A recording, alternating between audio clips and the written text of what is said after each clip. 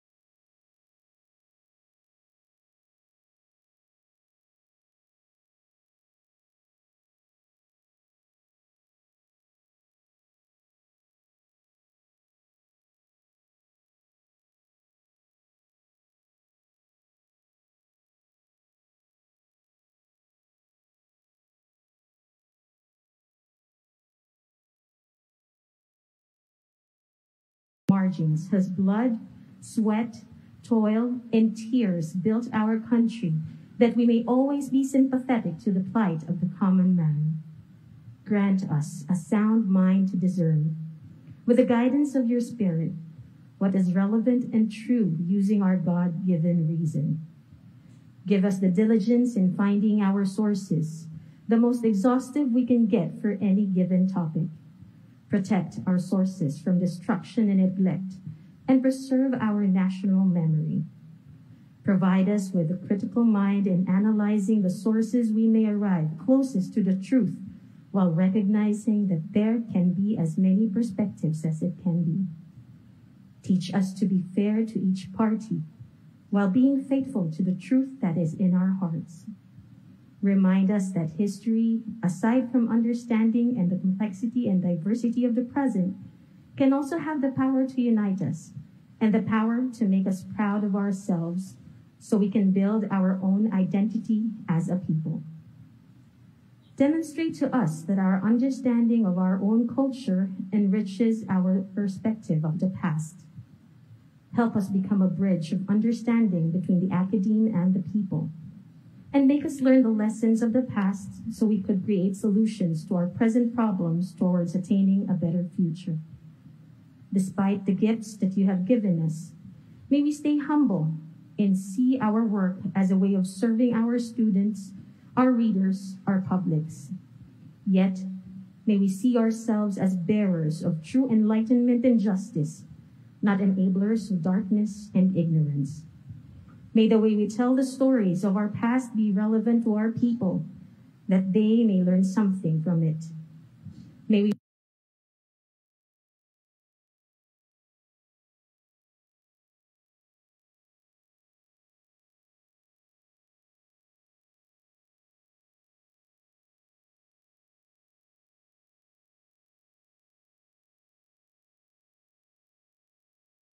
pages, primarily at the National Quincentennial Committee, Department of Foreign Affairs and other foreign service posts, National Historical Commission of the Philippines, and the National Commission for Culture and the Arts, among others. Last week, we had the inaugural session entitled Viewing the Quincentennial, which explored the diplomatic, cultural, and political perspectives that encompass the world's efforts to commemorate the first circumnavigation of the world. Now we are in a more academic session, and this is session 2 of the Philippine International Quincentennial Conference. And after the inaugural session, which started last October 20 to 22, we now embark on an assessment of what the last 500 years been for the Filipino. This means a lot of looking back. One of them would be how the Filipino Ilustrado sought to define their identity. Educated enough or learned enough to know that they cannot forever be identified as Indio, the Ilustrado would arrogate to themselves the label Filipino, a term which formerly referred to the Spaniards born in the Philippines. This was clearly seen when Isabelo de los Reyes titled his work El Folklore Filipino. To provide context to our discussion on Ilustrado historiography would be Dr. Reynaldo Eleto. Dr. Eleto is currently Honorary Professor, School of Culture, History, and Languages of the College of Asia and the Pacific, Australian National University, and is a member of the ANU Emeritus Faculty. He was Adjunct Senior Fellow of the S. Rajaratnam School of International Studies, Nanyang Technological University of Singapore, and was professor at the Faculty of Arts and Social Sciences at the National University of Singapore. Last but not the least, he is the author of the book Passion and Revolution, which last 2020 marked the 11th printing of the book, easily a bestseller for the Ateneo University Press. A small trivia, Dr. Leto is a lifetime member of the Philippine Historical Association, which is convener of this panel. Ladies and gentlemen, it is my pleasure to present Dr. Reynaldo Eleto. Yes, thank you very much, Dr. Kamagay, for the introduction. I will attempt to read my lecture and to put my ideas in as simple words as possible, since I am aware that the audience of this conference is a very diverse one and not just comprised of academics. And so while my talk is based on research I have been doing over the past year or two, I have skipped much of the academic jargon and will try to speak in layman's terms about the topic of this panel, which is Emancipating the Philippines from Spanish Colonial History, ? Well, let me start with some general observations about the commemoration of the Quincentennial of the coming of Spain to the islands.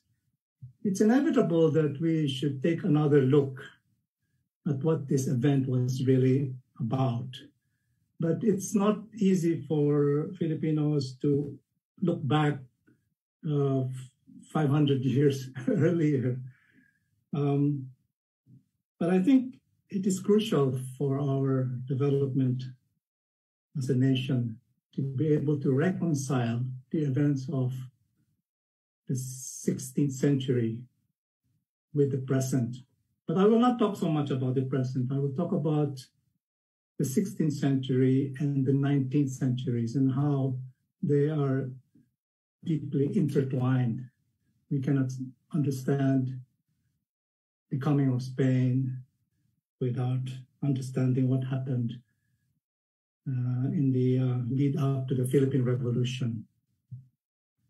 Well, I think that judging from what I've been reading online, two of the hottest issues that have been raised in connection with the quincentennial are, first, identifying where the first Mass was actually celebrated in the islands, and secondly, properly locating Lapu-Lapu, the slayer of Magellan, in the pantheon of national heroes.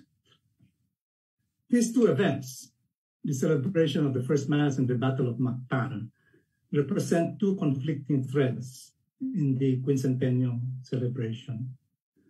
On one hand, the first Mass, wherever it was held, and I'm not going to comment on this ongoing debate, the first Mass signifies the century-long process of conversion to Christianity that would transform much of the lowland regions into a Roman Catholic nation under the patronage of the Spanish monarchs.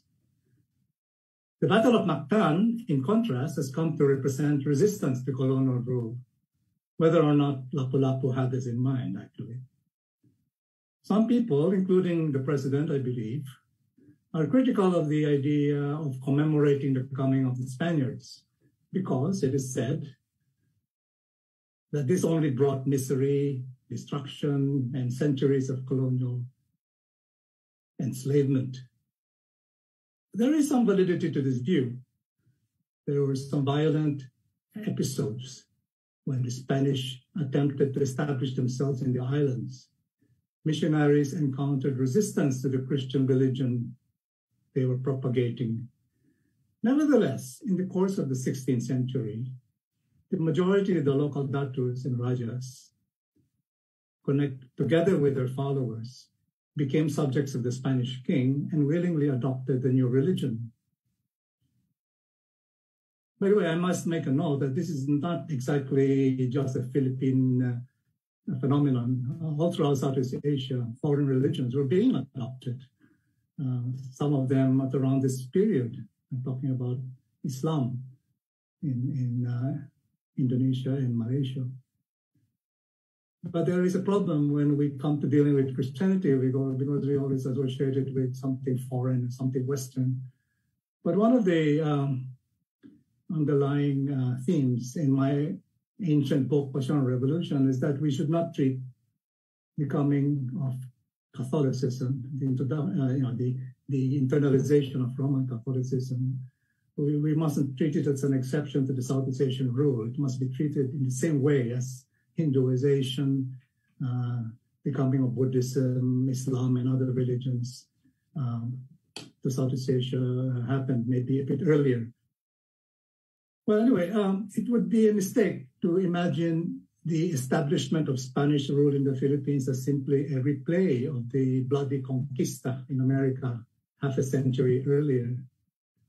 In the first place, there were no empires like the Incas and the Aztec to contend with in the islands. In Luzon, for example, only in Manila and its environs was there significant armed resistance from the chiefs. Rather than destroying existing political entities, conquest, quote unquote, meant constructing new ones, new entities out of a relatively dispersed population. These new entities were the Filipino pueblos, the towns, the bayan. Pueblos were the offshoot of a process called the reducción, the concentration and resettlement of inhabitants within hearing distance of the church bells. There's little reason to believe that the resettlement of people around the church or the formation of towns was the outcome of bloody conquest, enslavement, or coercion. The archipelago was at the other end of the world from Spain, whose economic and military resources simply did not allow for a replay of the enslavement of the Native Americans. As I said earlier, there were a few armed clashes, especially in the areas where the inhabitants had been converted to Islam. But these were the exception rather than the rule. The so-called conquest of the Philippines was accomplished mainly through soft power, through treaties, blood compacts, and the introduction of a new and powerful religion, Roman Catholicism. We must resist the temptation to put into one basket, which we have labeled the Castilla colonizers, those Iberians who arrived in the 16th century. These clerics belong to the generation of Santa Teresa of Avila, San Juan de la Cruz, St. John of the Cross, St. Ignatius of Loyola, and many other exemplary Spanish Catholics. They represented a revitalization of the faith in the face of the challenge of Martin Luther. Missionaries who were sent to the Indies were, for the most part, genuinely inspired to spread the Gospels. They had to prove to the early Filipinos that their religion was superior to the existing ones. And they did their best in demonstrating that superiority. They were wise enough to allow Christianity to be localized or indigenized in order to facilitate its adoption. The missionaries even defended the new converts against abuses by military personnel and of course, the encomenderos.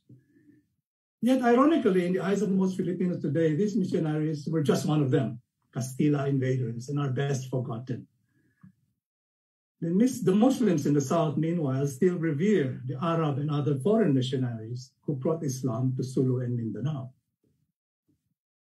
To the pagan inhabitants of Luzon, the Visayas, and northern Mindanao, the religion of the Spaniards was quite impressive. In particular, the younger generation, the sons and daughters of the Datus, the Rajas, and the Maginoo, were so taken in by this new faith that they collaborated with the missionaries in converting their elders to Christianity. We might say that the conversion to Christianity was the first of four waves of external influences that affected mainly the youth of society over the centuries. The second wave was that of the European Enlightenment, which culminated in the French Revolution. It took a century before this wave, before the French Revolution became the Philippine Revolution in the 1890s. It particularly took hold among the young people who could read Spanish, such as Rizal, Aguinaldo, and Bonifacio, whom I shall talk about later. The third wave of foreign influence was brought on by the system of universal education established by the American colonizers from 1901.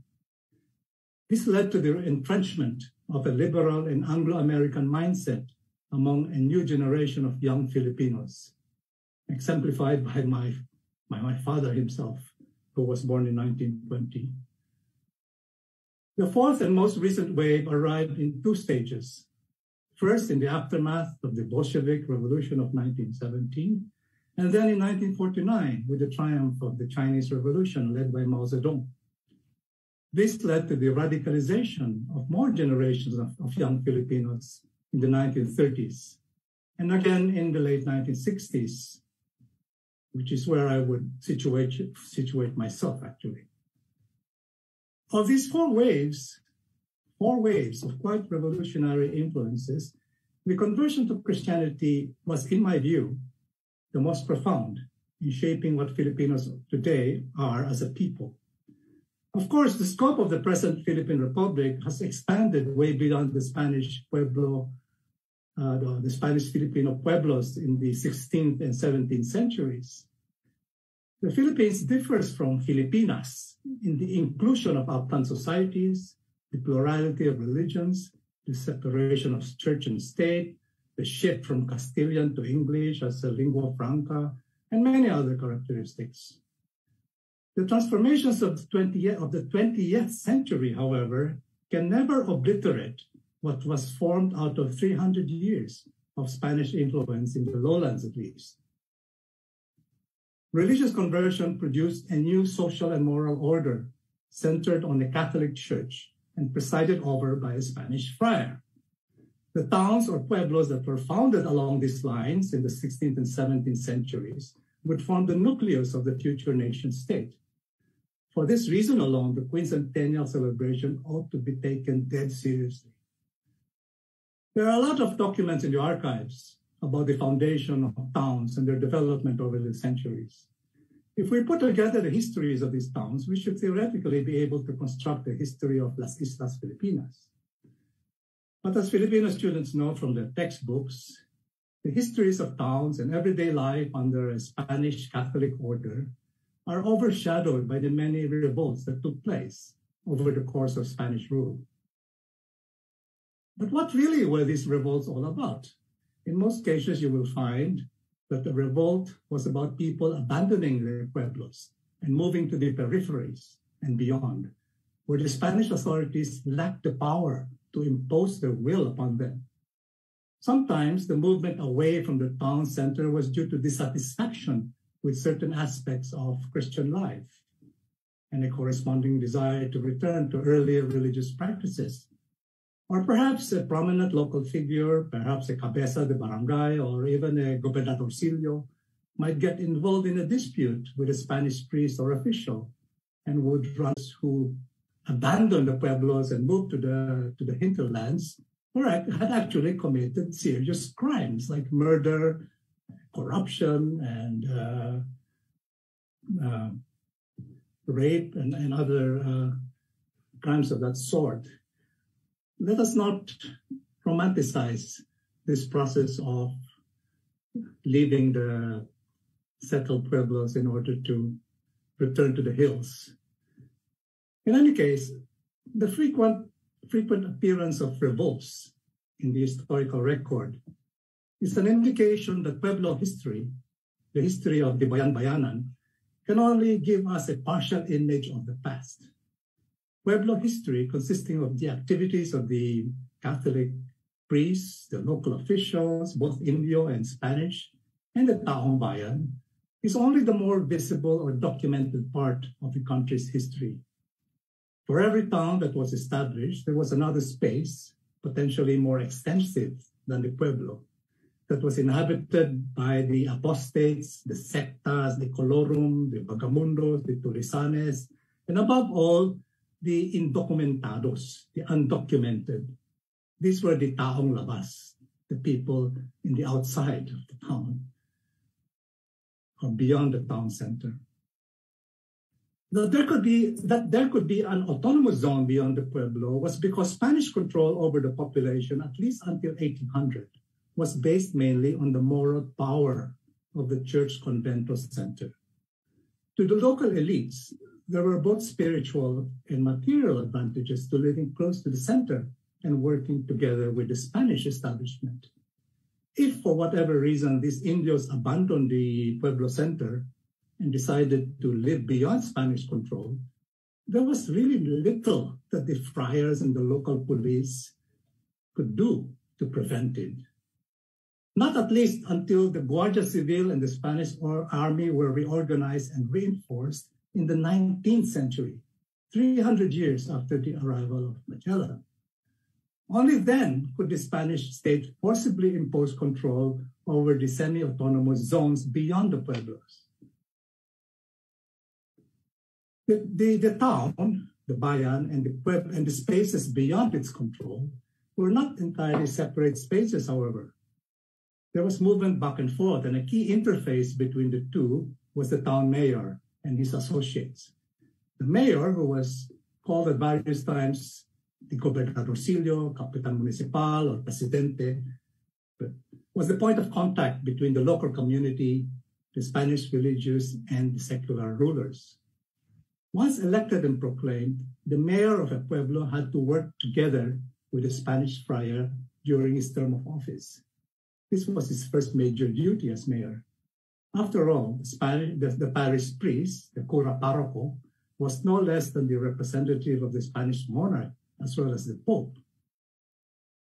And the mayors had to deal with them. I think one of the weakest aspects of, one of the weak points in research on early Philippine history is on the activities of the town elites, especially the mayors and the other local or Indios with positions of authority. Let us not forget that the highest position that an Indio could obtain was that of mayor.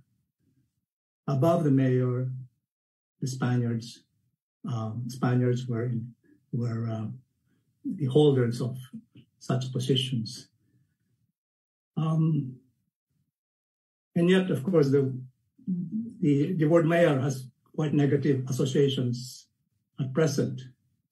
And even the head of our country today, having been a mayor in the past, is not considered to be a positive development.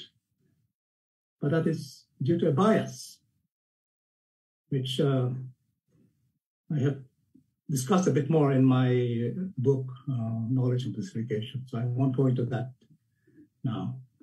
Up to the early 19th century, the Spanish presence in the pueblos was minimal owing to manpower and budgetary shortages. Unlike in the Americas, relatively few Spaniards chose to migrate to the Philippines, and those who did so lived in Manila and other major cities and towns. And so the Spanish priests and a few other Spanish officials were the only Spaniards around to govern a town comprised of thousands of Indios. So the idea was for a smooth relationship to be nurtured between the mayor and the friar, which was a crucial relationship for the well-being of the pueblo at large. This relationship would provide valuable lessons for municipal elites in how to deal realistically with an external power, personified in the Spanish officials, particularly the friar. Lessons in how to collaborate, how to resist, manipulate, and negotiate with, or if necessary, yield to this power, with the survival and well-being of the community in mind. So after the Spaniards, there were lessons to be learned about how to deal with the Americans, the Japanese, and other external powers that have and might arrive in the Philippines.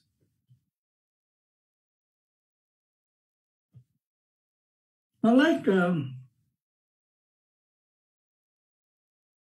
going back to the friars and the mayors, the friars could be quite vocal in their attacks on corrupt and uncooperative mayors. But mayors, for their part, when dealing with friars, who happened to be arrogant and abusive, had to be patient and crafty in handling such issues. They had to implement non-confrontational resistance. But we must not exaggerate the tensions that might have existed between the friar and the local community. The Spanish priest did a decent job of ministering to his flock, despite his parishioners belonging to a different culture and speaking a different language. The extremely negative image of the friar that we associate with the time of the Revolution is largely a product of anti-clerical writings from the 18th century onwards that were adapted to the Philippine situation by the Ilustrados. Marcelo del Pilar's picture of a philocracy in the Philippines must be seen not as a snapshot of reality, but as a propaganda weapon in the Ilustrado attempt to bring down the Spanish religio-political order in the islands. Unlike the American teachers who were to replace them in the 20th century, the Spanish missionaries in the 16th and 17th centuries did not teach the language to more than a tiny minority of their converts and parishioners, namely the principales who lived closest to the church center. The friars had to learn the languages of their parishioners in order to deliver credible sermons and hear confessions. This should make us pause and think about what if the American teachers behaved like the Spanish missionaries and instead taught us about liberalism and democracy in our own languages. What kind of people would we be then if the new American rulers learned our languages instead? The fact that the Spanish missionaries and the friars who served as parish priests until 1898 had to learn Cebuano, Tagalog, Pangasinan, etc., should force us to rethink what the Spanish conquest really meant. For this linguistic scenario offered a big advantage to the town mayor and other local elites and to the people at large. For we never lost our indigenous languages, unlike the victims of colonial oppression elsewhere, including the Americas in particular. Anyway, the friars, even the best speakers of the vernaculars among them, were no match for the local leaders, the mayors especially, who could verbally appeal to their constituents in a manner that could move them emotionally. Just watch the way that people with a long background in local administration can deliver speeches compared to those who have not had such a background in politics. So in matters of peace and order, to give an example, the Spanish friar was actually indebted to the local mayor.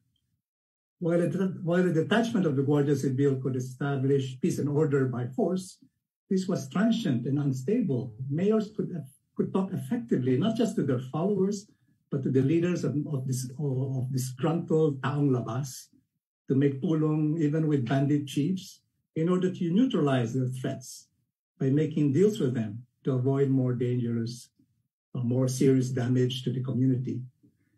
This was the general situation during the first 2 centuries of Spanish rule. After 1800, however, major changes started to take place in the economy and local politics.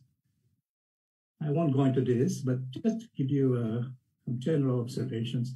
The British occupation of Manila had made evident the determination of the British Empire to put an end to the empire of their Spanish rivals. This is a crucial background to the 19th century, which we have often missed in our textbook histories. That in fact, the Philippine Revolution was also a British imperial project. Working through Masonic lodges, which were originally founded in England in 1717, literature targeting the dominance of the Catholic Church began to spread throughout the Spanish Empire. The ultimate aim of the British was to cripple Spain's Pearl of the Orient by first taking control of the external trade of the Philippine colony, and second, by undermining the religio-political foundations on which the Spanish Empire was built.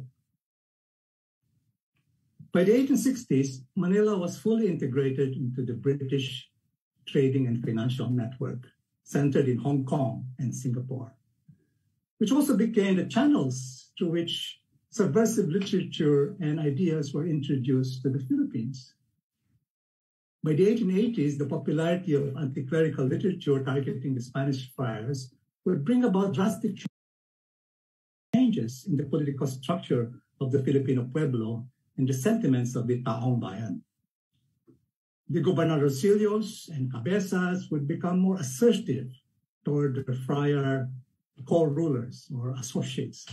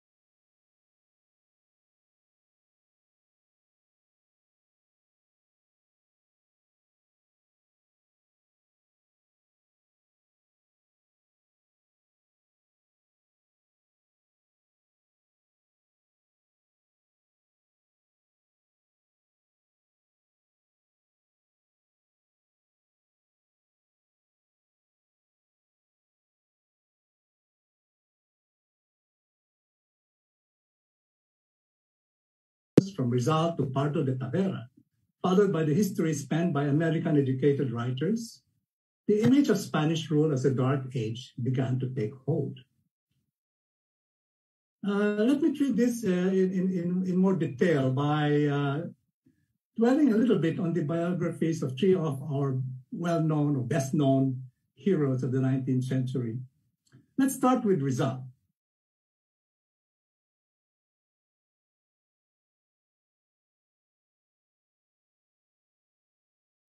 Ever since he attended started his secondary schooling in Manila, the pueblo ceased to be his world. Eventually, he moved from Manila to Madrid and other parts of Europe, where his involvement with the propaganda movement and the writing of his 2 novels in Spanish basically made his career. Rizal's novels reflect his readings on Spanish, French, and American history. He was the best example of a Filipino Ilustrado who would embrace the modern world that was being formed at that time. The rural Philippines depicted in the Noli Me Tangere are not derived from passages in a town dweller's diary, but they are imagined scenes or scenarios of events in the towns under the grip of vicious, greedy and immoral friars and their native puppets. Prototypical pueblos like San Diego needed to be transformed by putting the friars in their place and allowing enlightened, forward-looking locals to take charge. This was one of the goals of the propaganda movement. Rizal's positioning in the social landscape enabled him to broadcast his liberal reformist aims to fellow liberals in Spain as well as the Spanish-educated elite in the Philippines. However, the vast majority of the population that could not read Spanish was largely unaware of Rizal's existence and certainly did not know what his novels were all about. It was only after Rizal's dramatic trial and execution that he became a household word, the Filipino Christ. Rizal's writings were not for the massa, but for people like himself, Spanish literate members of the town elite, who hopefully could be made to understand where the world was heading in the aftermath of the liberal revolutions in France and America. Rizal's goal was to wean the town elites away from the friars that they had been collaborating with and to place them on the path to modernity so that they would carry forward in their train the so-called poor and ignorant elements of society. Now let's talk about Andres Bonifacio, another of our best-known heroes. He was another mestizo, actually, from the lower middle class, whose family, unlike Rizal, did not have the means to have him formally educated, much less sent to Europe for advanced studies. Nevertheless, Bonifacio was an avid self-taught reader of Spanish books. We know that he struggled to read Victor Hugo's Les Miserables, or Les Miserables in Spanish. The French and American revolutions that he had learned about through his reading of books and pamphlets provided a lens through which he would interpret the Filipino past. His idea of revolution was derived from the radical literature of his time that romanticized the French Revolution, rather than from any serious study of how a revolution could arise from the unique experience of Spanish Filipinas. As Jim Richardson convincingly demonstrates in his book, The Light of Liberty, quote, the ideals that resound loudest and clearest in the documents of the Katipunan are the same ideals as the revolutionaries in France proclaimed in 1789 and 1848, and as were printed in large type on the certificates of the Masonic lodges, the great trilogy of liberty, equality, and fraternity, end quote. And as I demonstrated in my old book, Passion and Revolution, Bonifacio's main contribution to the revolution, together with his comrade Emilio Jacinto, was to translate or to transpose into the vernacular the anti-clerical and nationalist ideas that he had absorbed, or they had absorbed, from the literature that was circulated by their fellow Masons, Freemasons. Bonifacio's facility with the Tagalog language, as well as his dedication to the Katipunan cause, enabled him to rally some people from the poorer classes in Manila to join his movement. But we must not forget that the leadership of the Katipunan was mainly middle class and well-educated. A good number of them had traveled regularly to Hong Kong and Singapore for business and work. And no doubt, these outposts of the British Empire were the main channels through which anti-clerical and anti-colonial writings reached Filipinas. Formerly a clerk messenger for the British firm J.M. Fleming and Company, and a supply clerk and sales agent of the German house Carlos Fresel and Company, Andres Bonifacio had been radicalized by the writings of the propaganda and Freemasonry. He was a Manileño who was thrust into the rural environment of Cavite, which was alien territory for him, because that's where the mayors and the friars ruled. He addressed his Katipunan counterpart there as Kapitan, not in reference to Aguinaldo's military rank, but to his reputation as Kapitan Municipal of Cavite Viejo. So let's turn now to Aguinaldo. Well, he could have joined the ranks of the Ilustrados, but his schooling in Manila had to be terminated so that he could attend to his family business upon his father's death. He had picked up liberal ideas from a Masonic lodge founded by a native Filipino priest and was duly inducted into the Katipunan, but he was still a town mayor then, and his duties entailed close collaboration with the parish priest, a friar. When he appeared at the head of the rebel forces in Cavite, Spanish officialdom treated Aguinaldo as a rogue mayor, deserving of death for treachery. While Aguinaldo clearly believed that the time had come to put an end to the Spanish clergy's domination of society, he didn't view the friars as a class, but rather judged them in terms of their work in their parishes.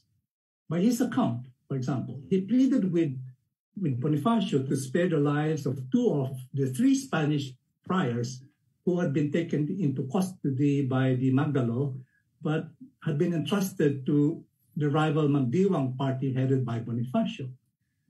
Aguinaldo's reasoning was that the 2 priests were men of, in his words, genuinely good character, talagang mabait. But Bonifacio scornfully rejected Aguinaldo's pleas for clemency and had all of 3 of them executed.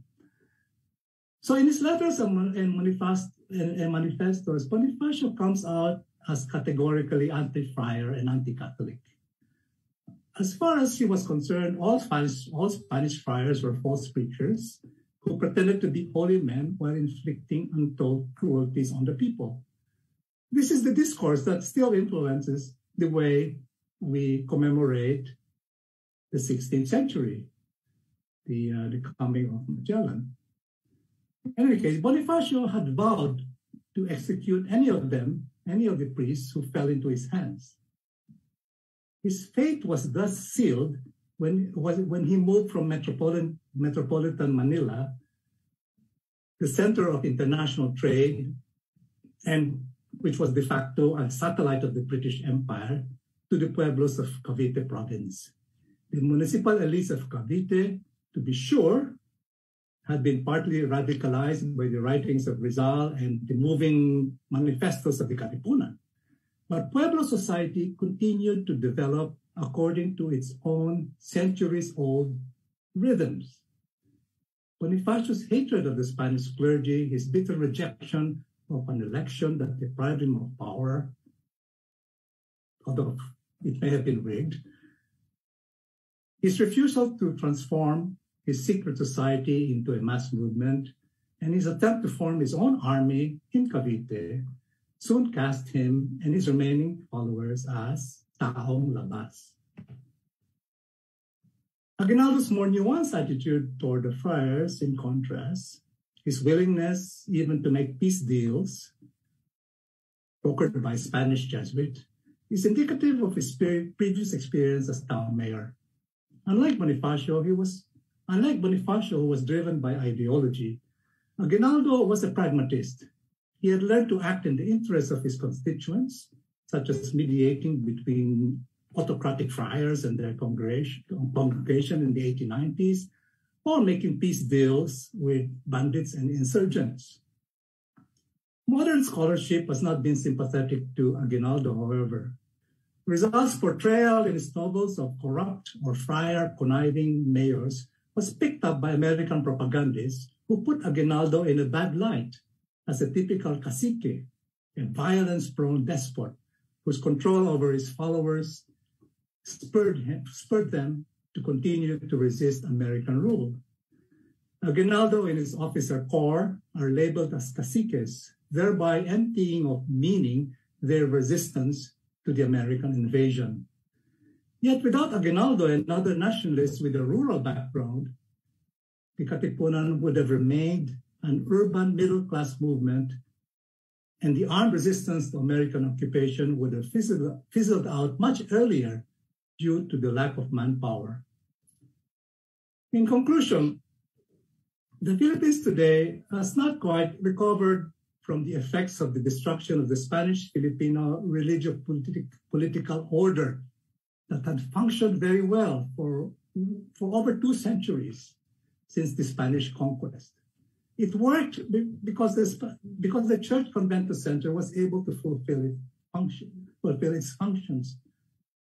It worked because Catholicism had been embraced by the masses, at least in the pueblos.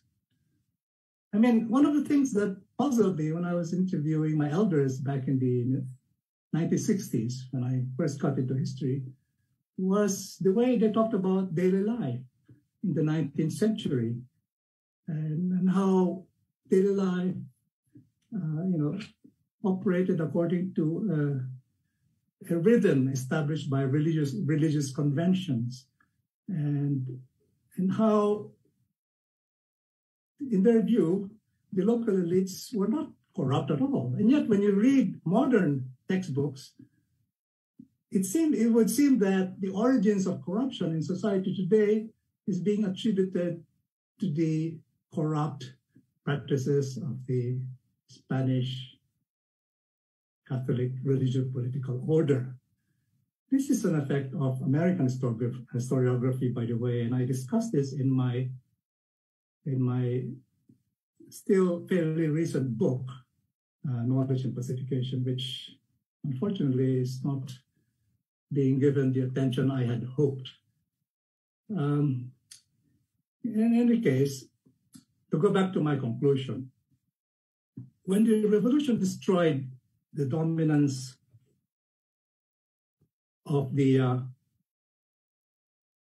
Church Convento Center in the town, I wonder what happened to my video.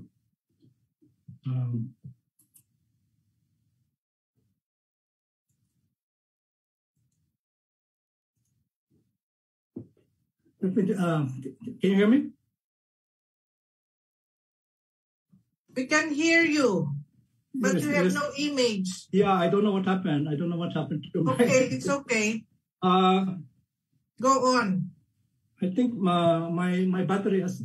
Yeah, unfortunately, I'm using a webcam which is battery operated, and I think it has just stopped working. Sorry, I will switch to the computer later on, but let me just read the rest of my talk, okay?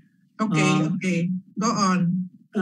When the revolution destroyed the dominance of the Church Convento Center in the towns, the challenge from then on was to establish another kind of order in its place. There was a brief period from the proclamation of independence in 1898 to the outbreak of war with the US in 1899, when the Church Convento complex, now in the hands of the Filipino priests, was united with the civil administration, the townspeople, and even the taong labas. But the First Republic was subsequently destroyed by the Americans, thus bringing to a conclusion the century-old project of the British Empire to dismantle the Spanish regime in the Philippines, and to place it in the hands of Anglo-Saxon rulers and their liberal Filipino wards. Las Islas Filipinas would then become the Philippine Islands, which was a truly revolutionary transformation. We need to understand what was lost when the revolutions of the 19th and 20th century swept through not just Filipinas, but the world at large, and destroyed much of the old order. That is why a serious commemoration of the 500th anniversary of the arrival of Spain and the creation of Filipinas is needed. More research needs to be done on the nature of the conquest of the islands through Spanish soft power and how the taong bayan, taong labas dichotomy was thereby established. We need to appreciate the gravity of the 19th century challenge to a Filipino Christian moral and social order, facilitated by our own scholars and writers who were mesmerized by the second wave of foreign influence, the Enlightenment thought, and liberalism. American rule firmly established a liberal interpretation of 300 years of Spanish rule. Which brings me to the topic of this panel, which is Emancipating the Philippines from Spanish Colonial History, ? I'm not so sure that this question really covers what I have been saying in my talk. Perhaps the real challenge is to emancipate the Philippines from American colonial history or American era colonial history. I think that's the challenge that we are facing in trying to come to grips with what happened 500 years ago. Thank you very much.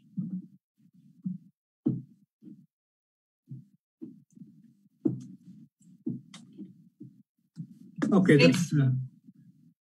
Thank you, Ray, for that enlightening talk. And let me now move on to our next speaker, Dr. Jaime Veneracion. Our next speaker is a retired professor history from the Department of History, UP Diliman, and an active historian of and on Bulacan. Mariano Ponce, who is seated in a photo showing Jose Rizal and Marcelo H. del Pilar, hails from Baliwag, Bulacan. Dr. Jaime Veneracion has written a book on him entitled Mariano Ponce y Colliantes, Makabayan, Bayani. Dr. Veneracion is an advisor of the Samahan Pangkasaysayan ng Bulacan or Sampaka. Ladies and gentlemen, it is my pleasure to present Dr. Jaime Veneracion. Jimmy, unmute, please.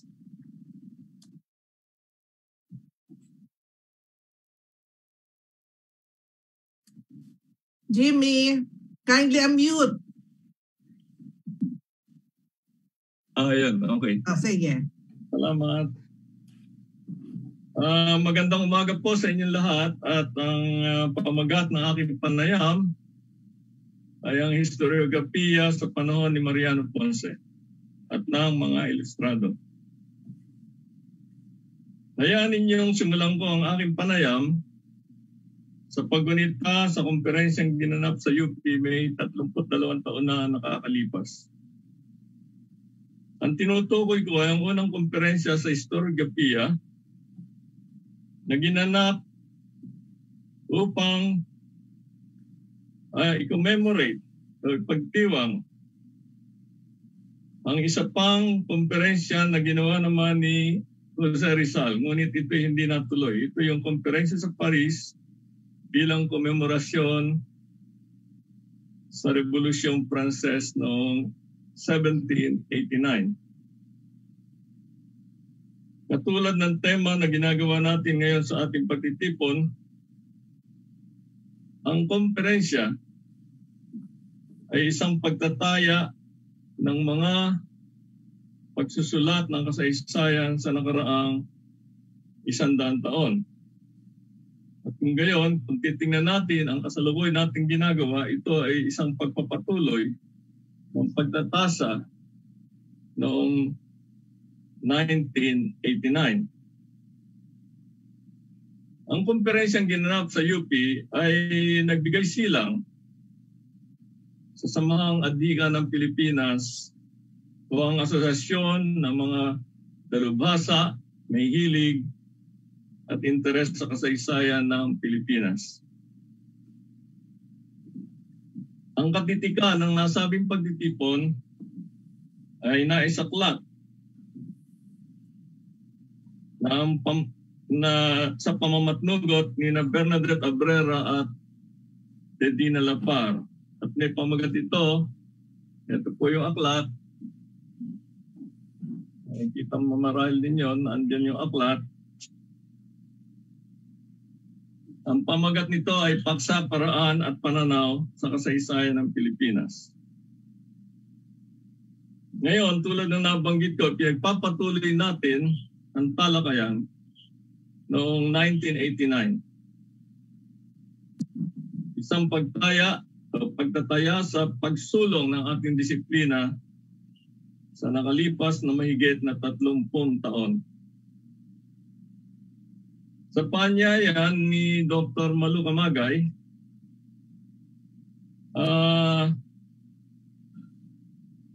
ay aking tatalakayin ang paraan, paksa at pananaw ng henerasyon ni Mariano Ponce. Ibig kong salungguhitan ang salitang panahon ni Ponce, sapagkat hindi lamang ito tungkol kay Ponce, ito ay tungkol din sa kanyang mga kapanalig. Ang pangunahin diyan ay ang leader ng kilusang revolusyonaryo sa Europa, si Dr. Jose Rizal. Gusto ko ring banggitin na isang mahalagang kapanalig ni Ponce, si Antonio Marejidor, na ang tahanan sa London ang tinirahan ni Rizal habang ginagawa ang anotasyon kay Morga noong 1888.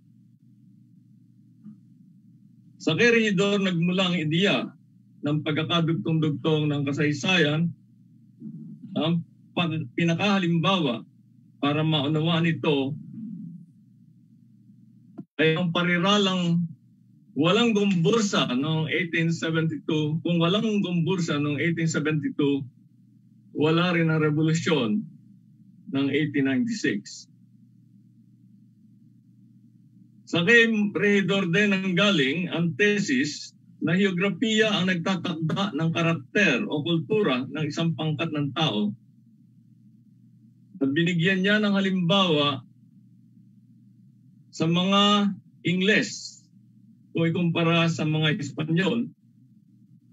Ang mga Ingles, ayon sa kanya, ay tahimik, formal at kalmado kumpara sa mga Espanyol na masayahin at makwento.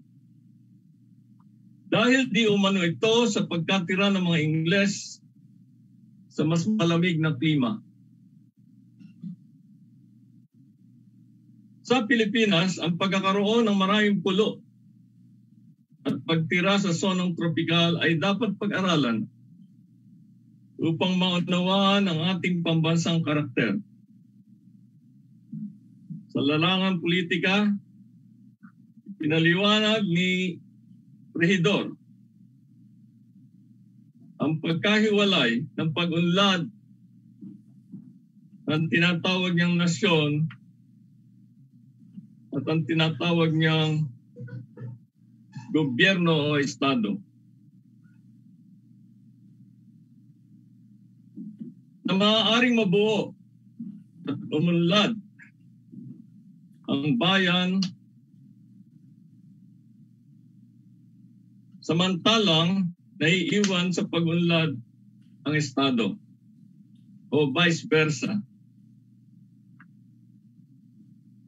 Sa komperensya sa Paris na inorganisa noong 1889, bagamat hindi ito natuloy, may isang balangkas ng pagsasakasaysayan na inihanda si Rizal. Ito ang plataforma niya sa pag-anyaya sa mga ekspertong Europeo tulad ng kaibigan niyang si Blumentritt at maraming iba pa. Kapansin-pansin sa balangkas na binigyan din niya ang revolusyon ng 1812 sa Espanya bilang mahalagang bagtasan sa kasaysayan ng Pilipinas at ang pagbibigay din o paglalagay ng napakaraming paksa na kaugnay ng prehistorya tulad ng wika, etnolohiya, usaping pangkultura at pangkalinangan ng Pilipinas. Mahalaga sa kanilang kilusan ang revolusyon ng 1812 sa Espanya sapagkat iyon ang nagdeklara ng El Pueblo Soberano o ang pagkilala sa pagkapantay-pantay ng mga tao bilang mamamayan o citizen at ang paglaya na makapagpulong, mamahayag, sumapi sa anumang relihiyon at iba pa. Iba pang mga karapatang pantao. Ang ikalawa, ang prehistorya ay mahalaga ayon kay Rizal sapagkat ito ang batayan ng pagkakaroon ng isang inang bayan na nandiyan na bago dumating ang mga Kastila. Nang dumating nga ang mga Kastila, ayon kay Rizal, napiit ang inang bayan at kailangan ng pagtubos o redemption sa pamamagitan ng pagdilig ng dugo at pawis ng mga anak ng bayan. Ang tinatawag natin ngayon na heroic ideal ng mga Ilustrado. Sa kanyang mga sinulat, binanggit ni Rizal na ang susi sa pagkatuklas ng mga Pilipino sa kanilang identidad at upang maunawaan ang kanilang sarili, kailangan bumalik sa prehistorya. Sapagkat doon matutuklasan nila ang kanilang magandang katangian bilang tao. Mula sa mga katangiang iyon, maititindig ang nasyon o ang bayan na noong paman ay buhay, malusog at puno ng enerhiya. Sa isang lektura sa mga scholar sa Alemanya, nabanggit ni Rizal ang kwentong bayan, yung unggoy at ang pagong. Na nabasa niyang meron din pala sa Timog Hapon, isang kwentong kalat sa daigdig na malayo. Nawikan niya, ang kwentong bayang ito ay pamana o inheritance ng isang nawala o extinct na sibilisasyon. Kaya natungo ang interes ni Rizal sa lawak ng zonang kultural na ito na isang kamalayang nabuo rin sa mga kapwa Ilustrado kasama na si Ponce. Ang zonang kultural na ito ay tinatawag ngayon natin na Austronesiano. Sa kagustuhang mataro, ang panimulang nilalaman ng kaalamang ito, sinali ni Rizal ang pag-aaral ni Theodore White tungkol sa pagkatatag ng wikang Malayo-Polinesiano at ang pagkakaroon ng mga salitang may kaugnayan sa isa't isa sa malawak na daigdig ng Malay at Polinesiano. Napuna ng prueba na pinag-aralan ni ni Pardo de Tavera ang tungkol sa mga salitang Sanskrit sa Tagalog. Ayon kay Tavera, ang paghiwalay sa Malayo at Polynesia ay ayon sa pagkakaroon ng Sanskrit sa Malay at ang kawalan nito sa mga lugar ng mga kapuluang Polynesia. Ang anotasyon kay Morga ay pagpapatuloy ng pag-ungkat sa unang kabihas ng ito ng pundasyon na sinasabi niyang inang bayan. Maraming obserbasyon si Morga tungkol sa paghahabi, pagmimina at pagpapanday, ang paggawa ng bangka at iba pang teknolohiya na ang iba ay nawala na. Inihalimbawa ni Rizal ang obserbasyon ni Morga tungkol sa paggawa ng kanyon ni Panday Pira, isang kakayahan na nawala sa panahon ng mga Kastila. Nang dumating ang mga Kastila, ang inang bayan ay kinilala ni Rizal at ng mga Ilustrado na hindi dapat ituring na kolonya. Ang Pacto de Sangre ang patunay na isang kasunduan ng pagtutulungan at hindi pagsakop ang naganap noong 1565. Malinaw sa pakto na kapalit ng matapat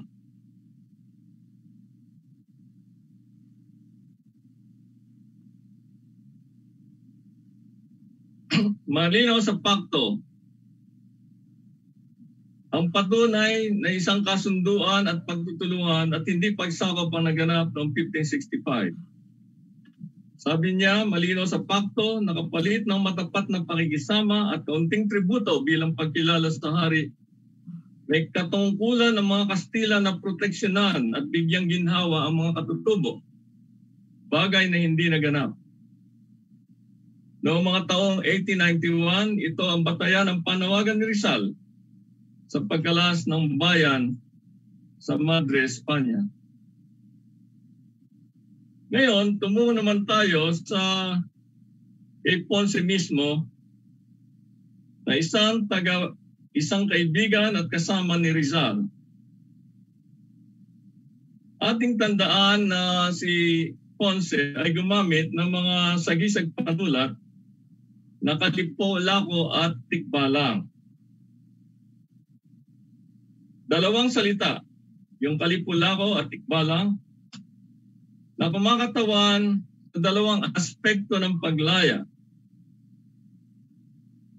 Kalipulako ang pangalan ng bayani sa Mactan na nagtanggol sa teritoryong geograpikal na isang aksyong politikal sapagkat usapin ito ng soberanya. Samantala, tikbalang ang sumasagisag sa paglayang kultural. Sapagkat ayon kay Ponce, ang mga aswang, tikbalang, mga anito na kinatatakutan, mga espiritu sa kagubatan at kadiliman ay hindi nasakop ng mga Kastila. Sa kaibuturan ng ating paniniwala at pagmumuni-muni, nananatili tayong malaya. Bagamat sa panlabas na kaanyuan ay nandoon ang Kristyanismo na lumukob sa ating bayan.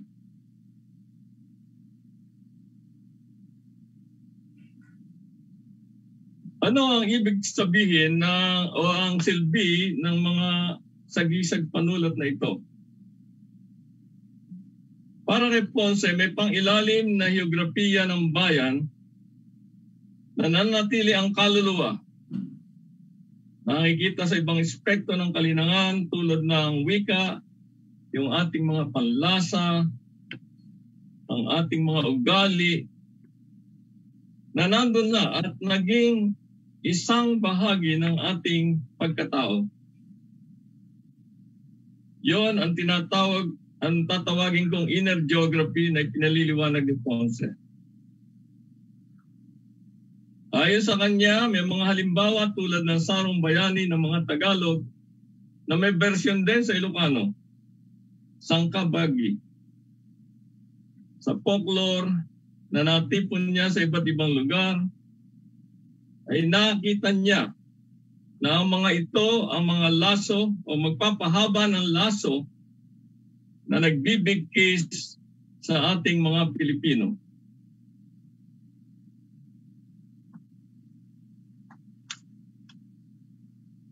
Sa puntong ito, nais kong bigyang pansin ang mga sulatin mismo ni Ponce na kaugnay sa pagsasakasaysayan ng kanyang kapanahunan.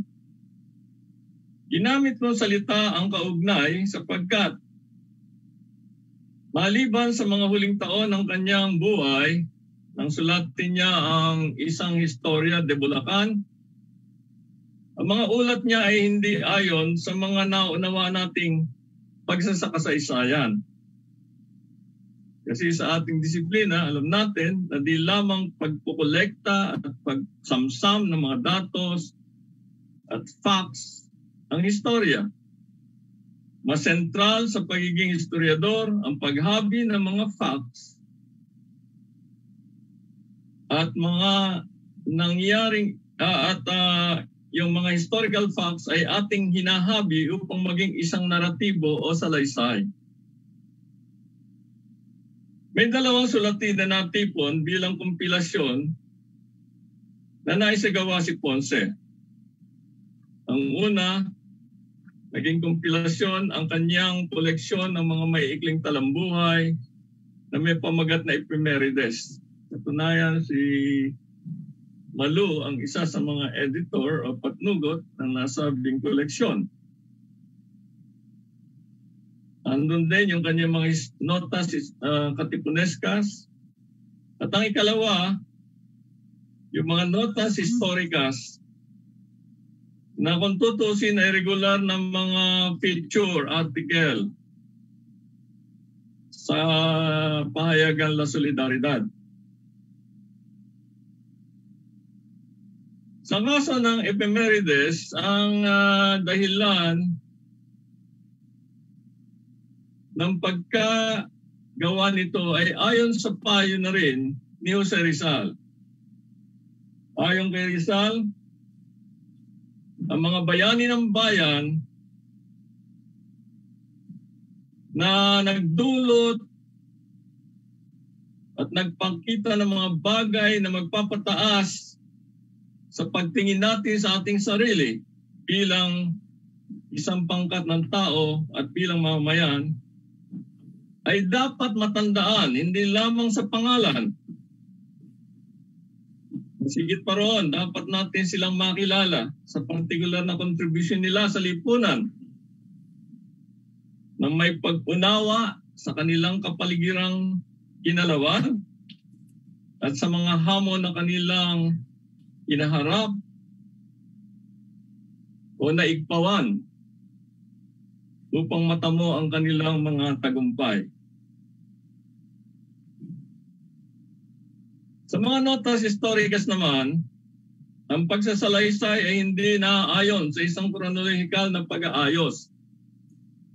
Kaya't kailangang malaman ang balangkas ng kamalayan ng manunulat na si Ponce para maunawaan natin kung bakit niya inilagay yung mga item na yon.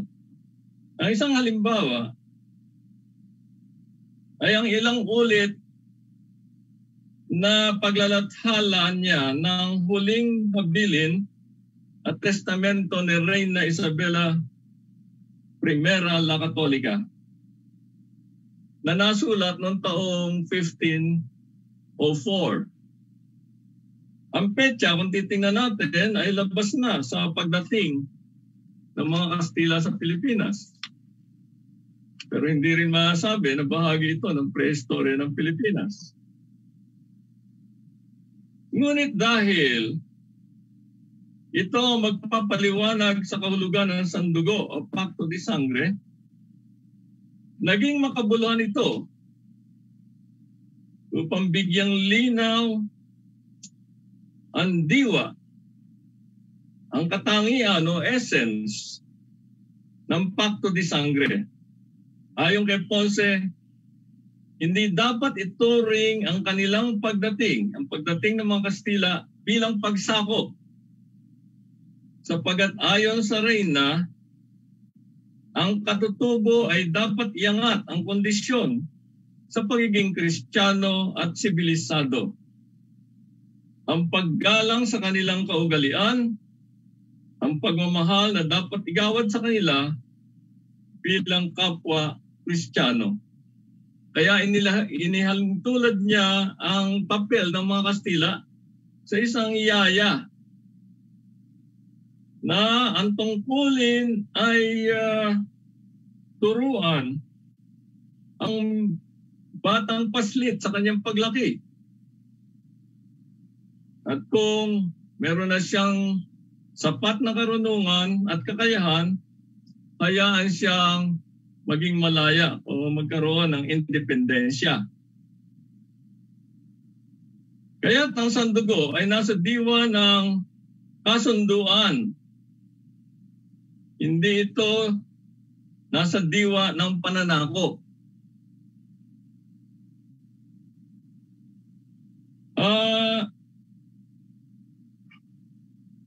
Sa ganitong konteksto ay dapat irespeto ng mga Kastilang ang dinakna nilang mga kaugalian. Tulad ng ginawa ng mga monarkang Visigodo sa Espanya.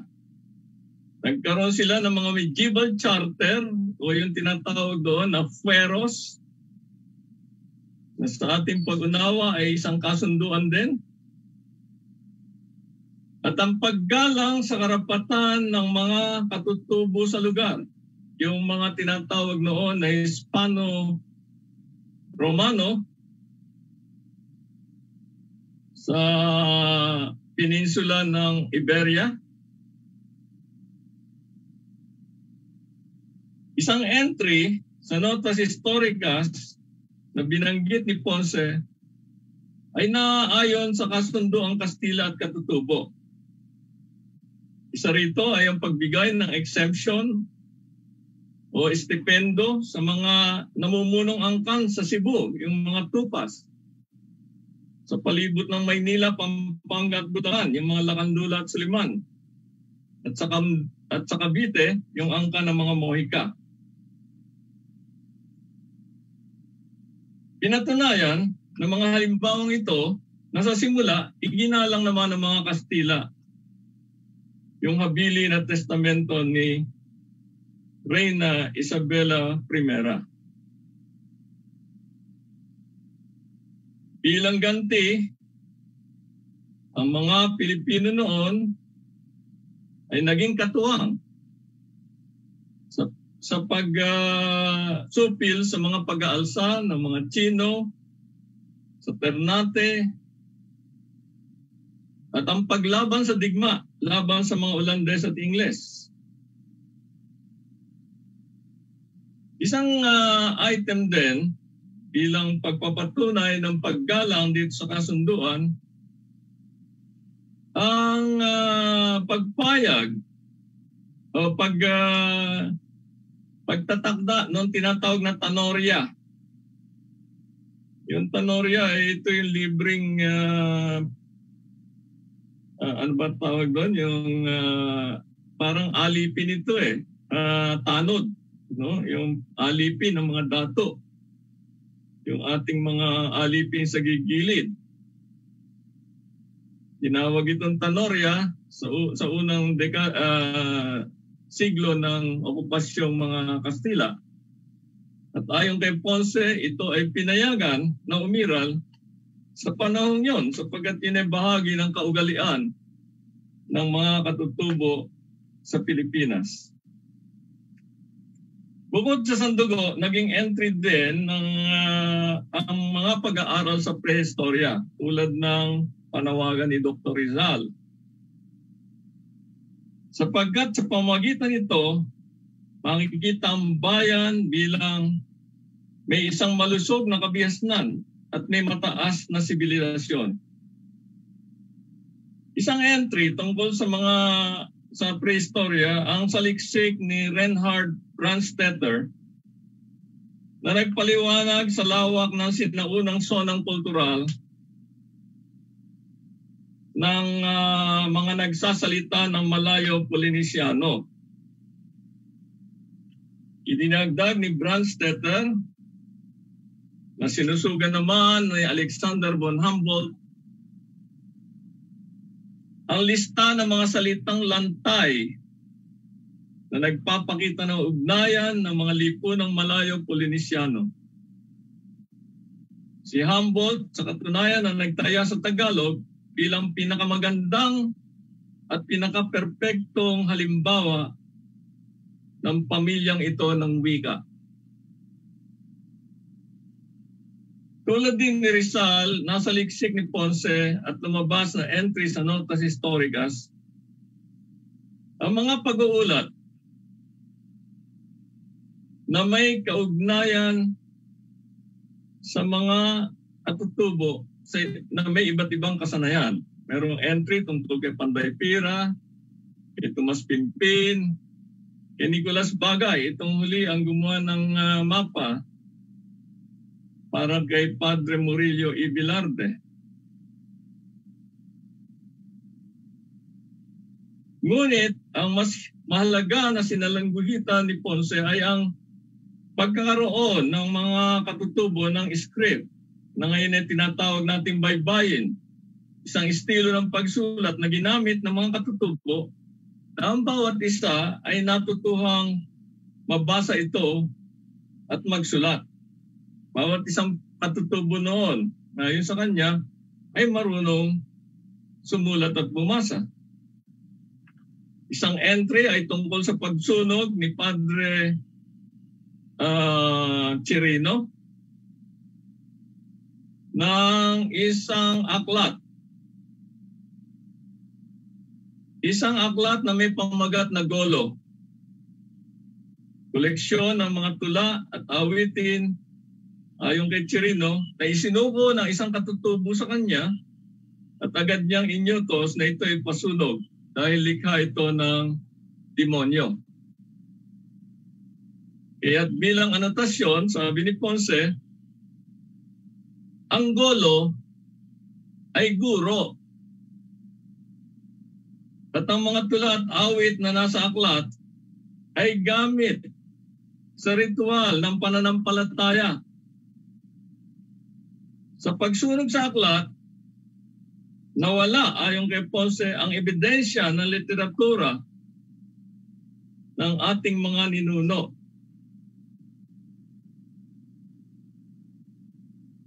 Ngayon, doon sa puntong yon ay nagkaroon ng mga entry tungkol sa mga abuso ng mga misyonero o na tinatawag niya na praile. Nandun yung pagpatay sa mga gobernador general tulad ni Diego Salcedo at ni Fernando Bustamante, patay sa komplot ng mga praile. Inanggit din dito ang prior memorial ni Andas de Salazar at ang kautusan tungkol sa sekularisasyon na ipinatupad ni Arsobispo Basilio Santa Justa Irupina, na ito ayon sa kanya ang pinagmulan ng kilusang sekularisasyon na nagbigay daan sa Gombursa.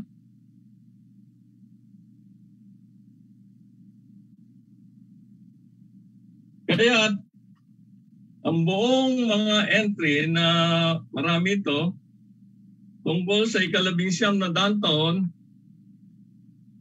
ay tungkol sa mga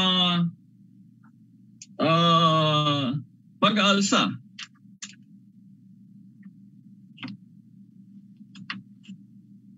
Tungkol sa mga pag-aalsa na nagsimula doon sa panahon ng revolusyon ng El Pueblo Soberano noong 1812.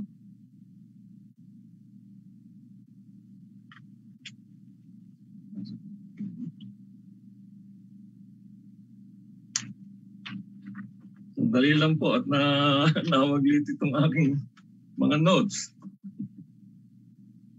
Anyway,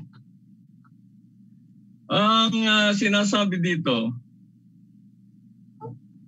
yung 1812 na yon ang naging batayan ng kilusang propaganda. Sapagkat mula doon sa konstitusyon na yon nagkaroon ng mga pag-aalsa, nandoon yung sarat, yung sabigan, kasama na rin doon yung pagkawala ng representasyon ng mga Pilipino na nabalik noong 1871 sa panahon ng Republika sa Espanya, ngunit nawalang muli sa panahon ng mga Bourbon. Kaya kung titingnan natin, ang La Solidaridad sa kanyang unang editorial ay nagbanggit na layunin ng kanilang kilusan sa propaganda ay maibalik yung representasyon na yon na nawala noong mga taong 1837 at pagkatapos ng Republika noong 1873.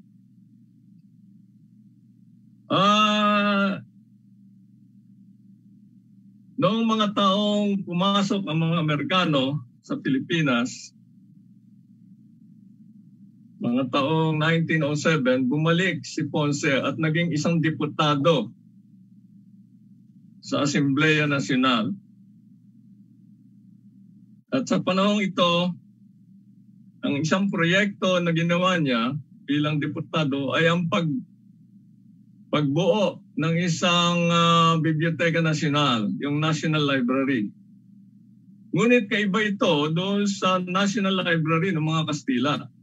Kasi ang magiging core collection ng library na ito ay ang mga Pilipiniana at yung mga, yun na nga, yung mga sulatin ng mga bayani natin noong 1896.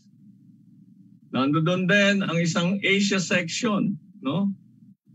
Kasi nahilig si Ponce sa pag-aaral ng mga kapwa natin Asyano, lalo na sa Timog Silangang Asya. Naging katuwang niya rito si Teodoro M. Calao. At ang maganda rito, kumuha rin sila ng payo muli doon sa sinasabi ni Antonio Marihidor. Sabi kasi ni Regidor, sa loob ng dispensasyong Amerikano, pwede naman ng tinatawag niyang nasyon gubernamental. Sa isang banda, yung nasyon ay pwedeng paunlarin, tuloy-tuloy pa rin ang pag-unlad. Kung ating malilipon ang mga karanasan ng mga sinauna nating mga ninuno hanggang sa makarating sa ating panahon.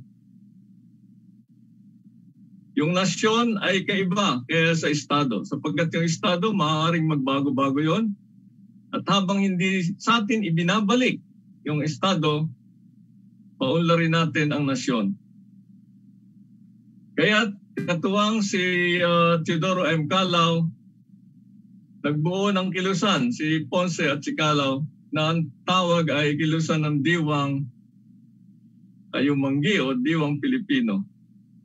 Katunayan si Calao ay gumawa ng isang aklat na kompilasyon o synthesis ng mga magagandang asal ng mga Pilipino sa sinaunang panahon. Kaya't kung tutusin, ang kilusang Diwang Pilipino ay pagsasabuhay ng mga nalilimutan o maaaring nalilimutan na ng kasalukuyang henerasyon na dating kaugalian at kultura ng ating mga ninuno.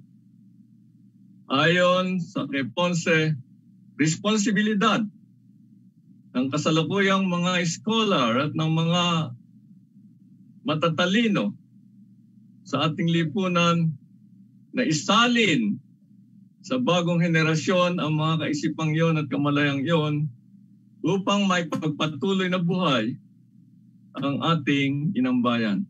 Yun na lamang po at maraming salamat sa inyong pakikinig.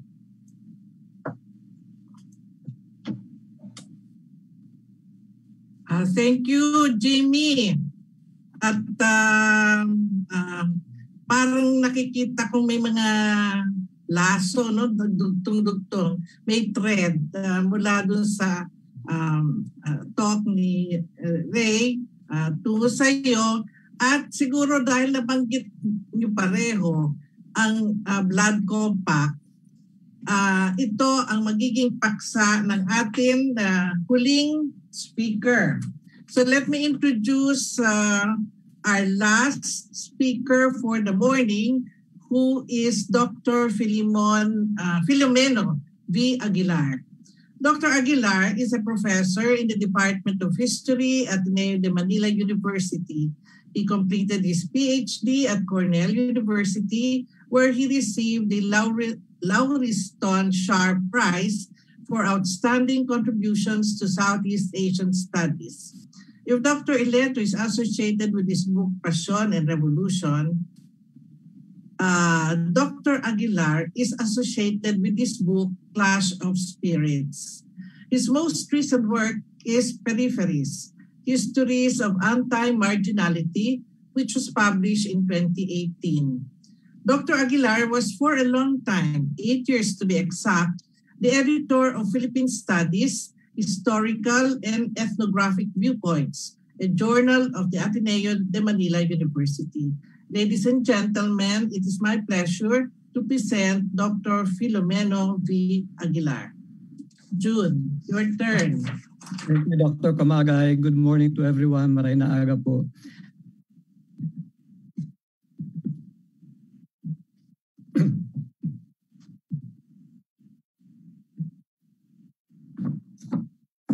Okay.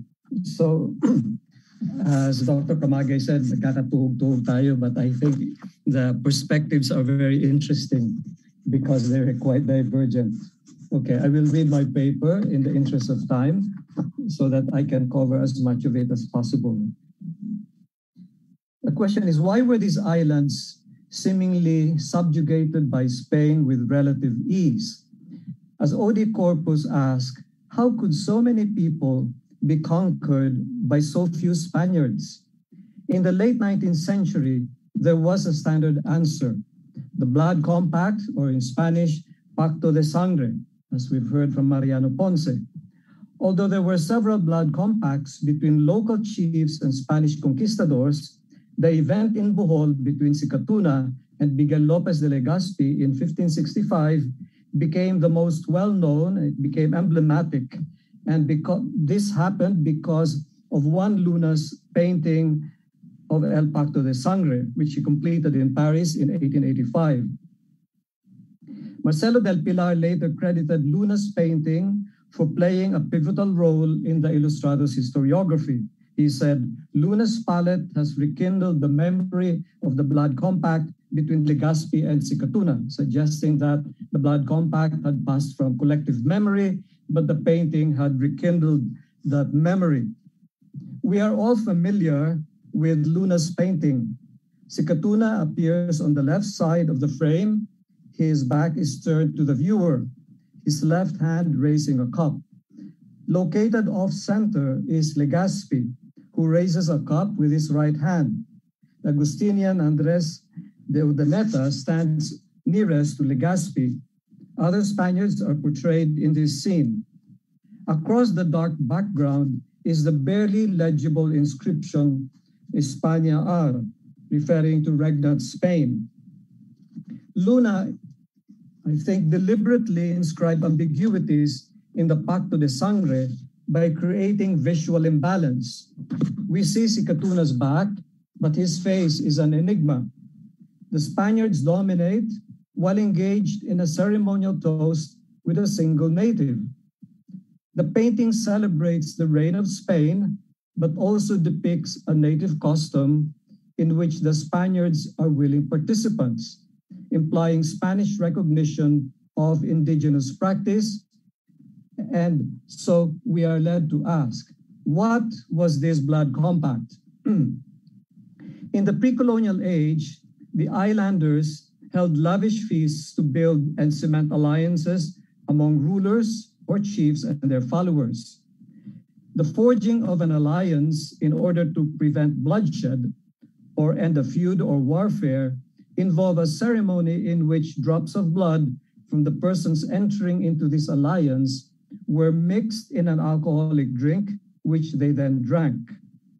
These were localized events within a set of dyadic ties, 2 by 2.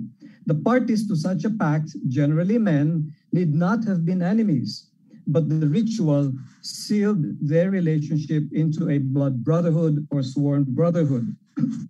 Interestingly, the Spanish accounts did not disparage or look down on these blood oaths and did not condemn them as a heathen practice.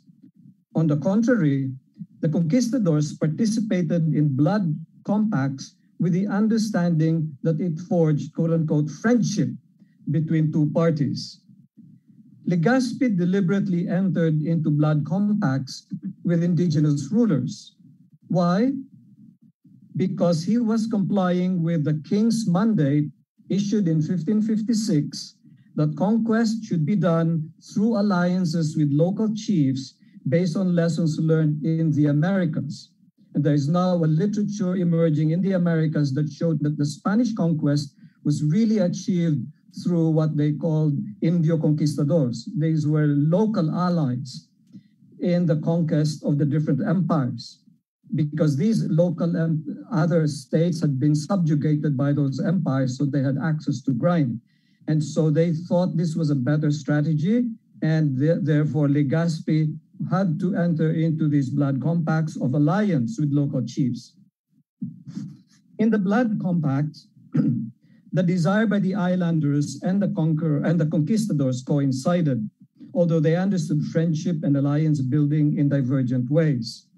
The Spaniards were unlikely to have seen the blood compact establishing blood brotherhood.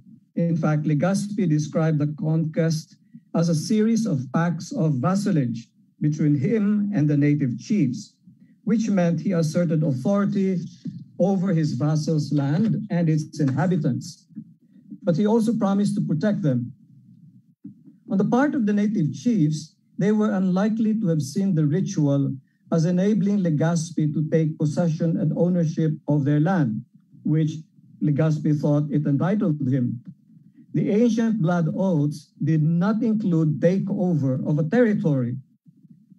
Over 3 centuries later, a totally different social context prevailed, and the Ilustrados seemed unable to fathom the pre-colonial framework of meaning and of what happened in 1565, despite determined efforts to reconnect with the past. The Ilustrados thus narrated the Pacto de Sangre in the specific context of their own political agenda rather than in terms of history. Del Pilar framed his reading of the blood oath in Bohol as commencing the Spanish colonization of the islands he had come to know as Las Islas Filipinas. Del Pilar opened his tract, La Soberanía Monacal en Filipinas, by recalling the blood oath. He said, 3 centuries have passed since the blood of Legazpi and Sikatuna blended in a cup that both men consumed in a sign of eternal friendship. They celebrated their oath to fuse together from then on into a single ideal, the aspirations of Spain and the Philippines. Influenced by European concepts, Del Pilar saw the Blood Compact as a country-to-country agreement, even when a political entity called the Philippines had not existed. Del Pilar regarded Sikatuna as if he were a sovereign who had authority to negotiate a contract on behalf of a country. Del Pilar interpreted the mingling of Sikatuna and Legazpi's blood as blending the aspirations of 2 countries, presumably equals. Through the Blood Compact, the Philippines consented to be colonized by Spain.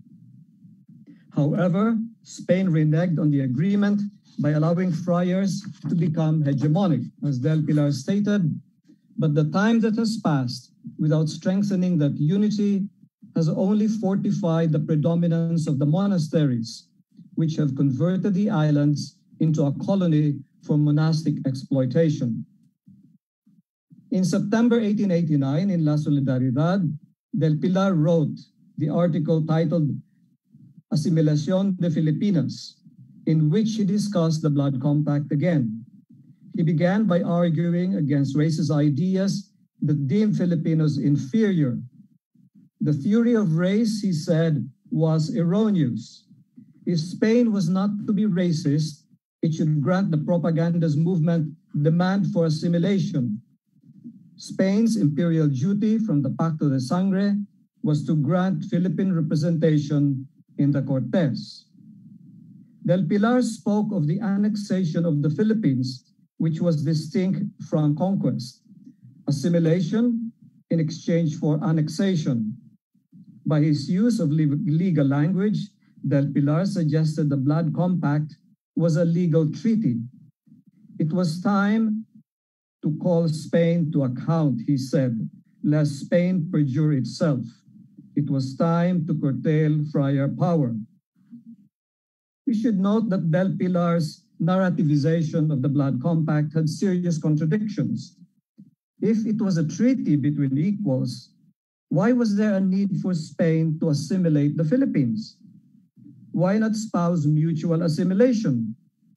Despite his protests against racism, assimilation was an admission that Filipinos lacked civilization and were racially inferior, who needed to be assimilated into Spain. Ironically, Del Pilar could discourse on the Philippines in 1565 only because the islands had in fact been colonized by Spain. Prior to that, we have to admit that no unified polity had existed. The Blood Compact narrative conjured the Philippines into existence, arriving on the international stage ready to negotiate a treaty with Spain.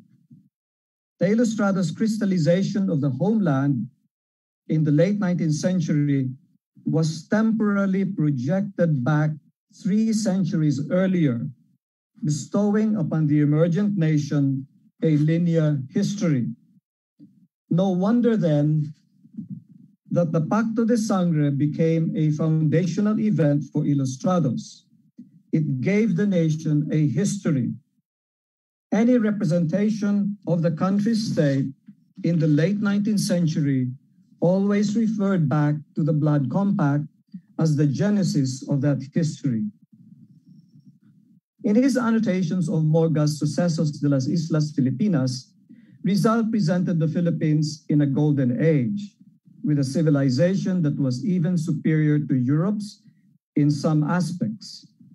Rizal furthered the view in his essay Sobre la Indolencia de los Filipinos, which reiterated the flourishing trade of the Philippines with neighboring countries, the abundance of agricultural and artisanal products, the gold and wealth of the people, and their honorable conduct. Rizal's golden age contradicted Del Pilar's narrative about assimilation and the need to civilize the Philippines. Yet Rizal's annotations made possible the same projection of the nation to the pre-colonial past. Concerning the start of Spanish colonialism, Rizal was self-contradictory, if we look at the notes closely.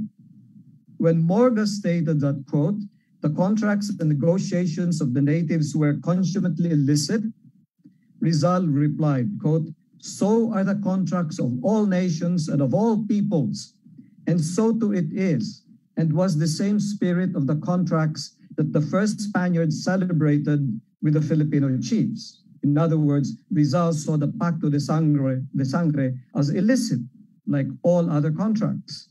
This view, of course, differed from Del Pilar's and from other Ilustrados. However, Rizal also asserted that, quote, the conquest cannot be accepted except for some islands and only in a very broad sense. Cebu, Panay, Luzon, Mindoro, etc. cannot be called conquered because, as he said in another note, Spain acquired them by way of pacts, treaties of friendship, and reciprocal alliances. Evidently, when Rizal wanted to refute the Spanish conquest, that is, that colonialism started because of a military invasion, he recognized the pacts, treaties of friendship, and reciprocal alliances with the first Spaniards as valid. But when his sights were not trained on the conquest, Rizal saw those same agreements as invalid. Yet at the same time, Rizal also lamented if only Spain had always stood by the letter of those contracts, seemingly aligning his thinking to Del Pilar's. Rizal's annotations concerning slavery, however, offered an interesting and extended note on why Spain succeeded in colonizing the Philippines. He began with this assertion: thanks to the slaves' social condition and to their number at that time, Spanish domination encountered very little resistance. And the Filipino elites, the datus, easily lost their independence and liberty. The people, accustomed to the yoke of slavery, would not defend them against the invader, nor would they fight for liberties they had never enjoyed. For them, it was just a change of masters. The nobles, accustomed to tyrannizing by force, had to accept foreign tyranny when they found it more powerful than theirs, and that finding either love or lofty sentiments among the enslaved masses, they found themselves without arms and without forces. Although in another note, Rizal stressed that slaves, quote, slaves were not always in such dismal condition, Rizal generalized the tyranny of chiefs whose behavior alienated them from their slaves. In turn, these slaves did not defend their chiefs against the Spanish invaders. The only logical deduction was that Spain acquired the islands through conquest. But conquest was precisely what Rizal tried to disprove, and other Ilustrados as well could not accept conquest. The notes evince Rizal's confusion and indecisiveness. He said that the Philippines was colonized because of flaws in the pre-colonial social structure. But such flaws would mean that the pre-Hispanic civilization was not as exemplary as Rizal sought to depict it. Ultimately, his incoherence would explain why Rizal did not write a pointed essay on the genesis of Spanish rule. Nevertheless, he strengthened the linear projection of the Philippines to the ancient past, portraying a golden age crucial for the Katipunan's narrative of the Blood Compact. Written in 1896, Andres Bonifacio's Ang Dapat Mabatid ng Mga Tagalog gave the Blood Compact a complete emplotment of the past. The manifesto began with a scene of a golden age, like Rizal's, marked by prosperity, ease, and harmony before the coming of the Spaniards. The entity called Katagalugan traded with neighboring countries, which made them prosperous. As such, all the people lived in an exemplary manner and everyone behaved with honor. People were highly literate in the Tagalog script. The Golden Age was so crucial in Katipunan historiography that it was one of the questions posed to recruits during initiation rites. They were expected to answer according to the manifesto. The coming of Spaniards was supposedly to offer friendship, which meant a promise to guide the people to progress. But their words were deceptive, and Sikatuna, according to Bonifacio, was seduced by the sweetness of their tempting words. Bonifacio followed Del Pilar's narrative of a single-blood oath that commenced Spanish colonialism, and he said, this was what was called Pacto de Sangre of King Sikatuna and Legazpi, the representative of the King of Spain. Like Del Pilar's, the manifesto made Sikatuna as the country's embodiment. But Bonifacio portrayed the Spaniards as using their cunning to entrap, seduce, and deceive Sikatuna. Thus, Sikatuna's consent to Spanish rule could not be valid. The manifesto portrayed the Spaniards much like the serpent in the Garden of Eden, and seemingly with no translation problems, as using sweet words, which caused Sikatuna to succumb to the temptation. Mesmerized by the serpent, and evidently dissatisfied with the Golden Age, Sikatuna believed Legazpi's promises of enlightenment and prosperity, an act equivalent to the willful eating of the forbidden fruit of the tree of knowledge of good and evil, which resulted in the fall. With an impaired will, Sikatuna engaged in a blood compact to which the Spaniards cunningly submitted so they could lord it over Katagalugan. And here is a modern rendition of how the Pacto de Sangre would have appeared. With this narrative structure, there was now a plausible explanation for the fall in Philippine history. It was all the fault of Spain, but an awakening was taking place and redemption would come through the Katipunan's uprising.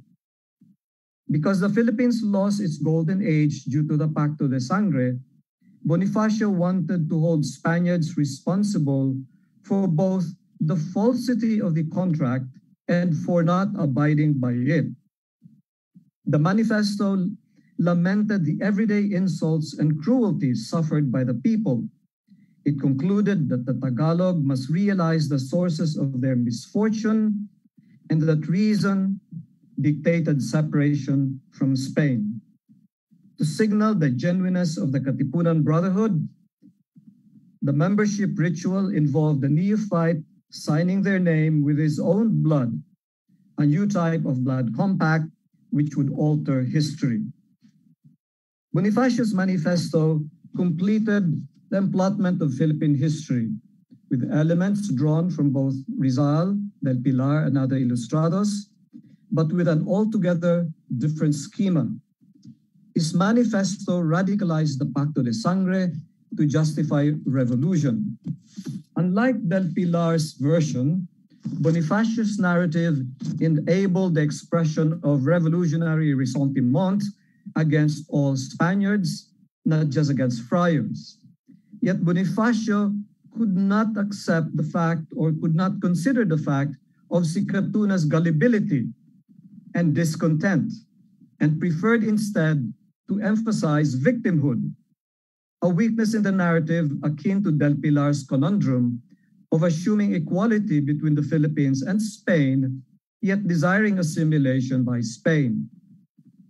Interestingly, all narrative strands demonstrated an aversion to military conquest, favoring the thought that the islanders exercised their agency in their subjugation, regardless of whether their consent was extracted validly or deceitfully. And why was that? Because it gave grounds to hold Spain accountable. Beyond the apparent contradictions, the indelible inheritance from the late 19th century is the linear view of Philippine history, which makes us discourse on the Philippines, quote unquote, in the 1560s and even earlier, without minding the anachronism. We all know there was no Philippines in the 1560s. Like Del Pilar and Bonifacio, we assume the prior existence of the Philippines long before it was formed.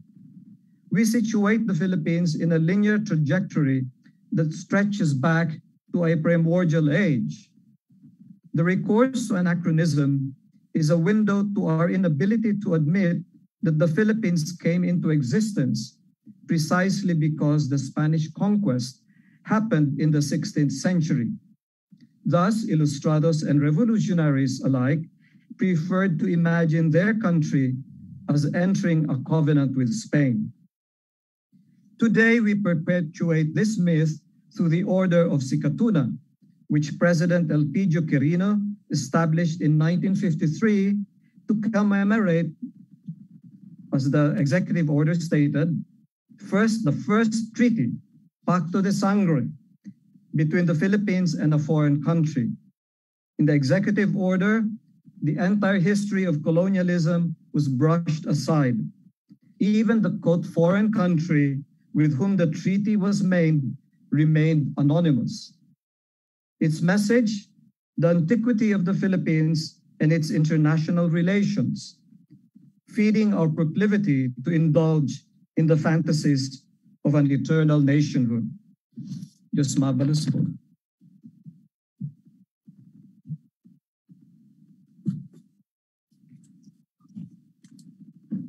Okay, thank you for all the speakers. Very, very interesting paper spread. Okay, we will now open the floor to questions and comments from our audience. Zoom attendees may use the chat or the Q&A function to send their questions. For our audience on Facebook, you may post your questions in the comment section and the technical team will collate and forward them to our speakers. So do we have questions already, Secretariat?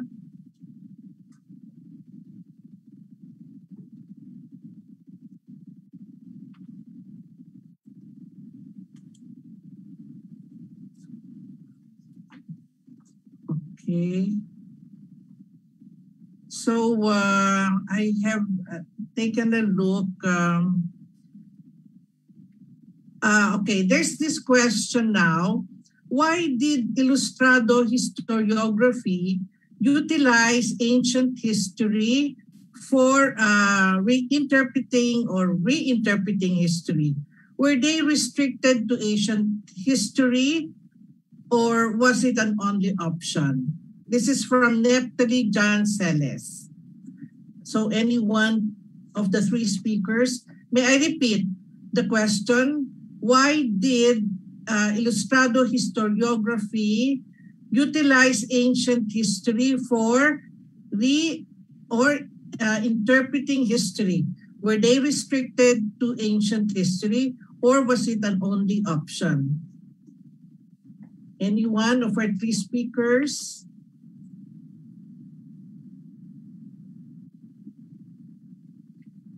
May answer the question.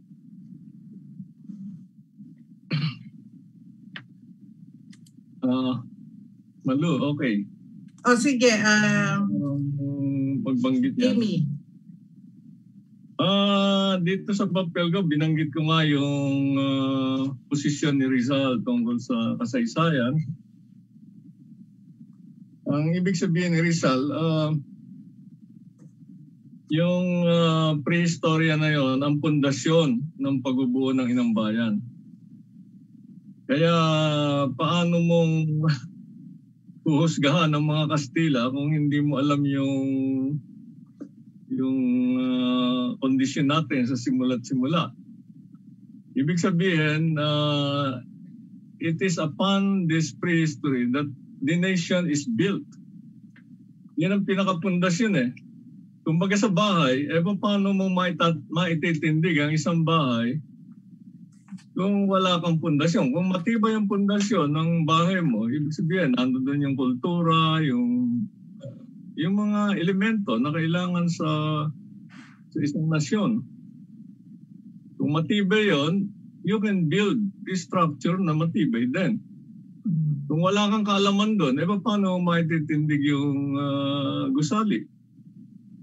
Ganun yung parallelism na nakikita ko. Na kay Rizal mismo yon na sinasabi niya na ang pundasyon ng inang bayan ay ititindig doon sa ating kaalaman tungkol sa ating prehistorya. Ibig sabihin yung bago dumating ang mga Kastila. Kaya kailangan i-retrieve natin yon.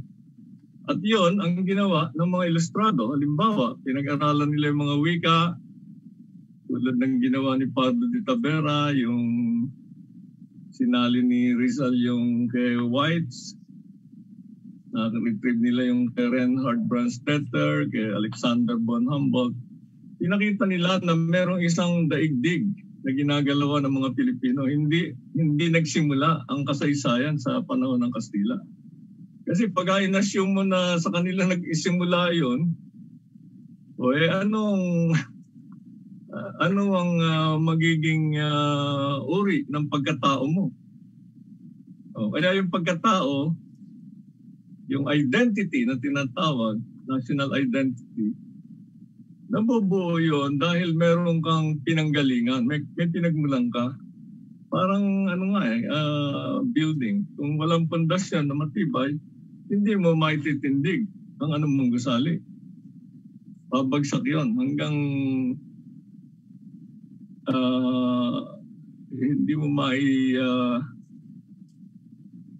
hindi ka makakabuo ng anumang gusali kung walang pundasyon na pinagtutuntungan yung gusali na yun. So, yun ang aking sagot. Okay. There's another question here. Yes, please, June. May I respond to that question? Okay. I think yung mga Ilustrados, they were very well read.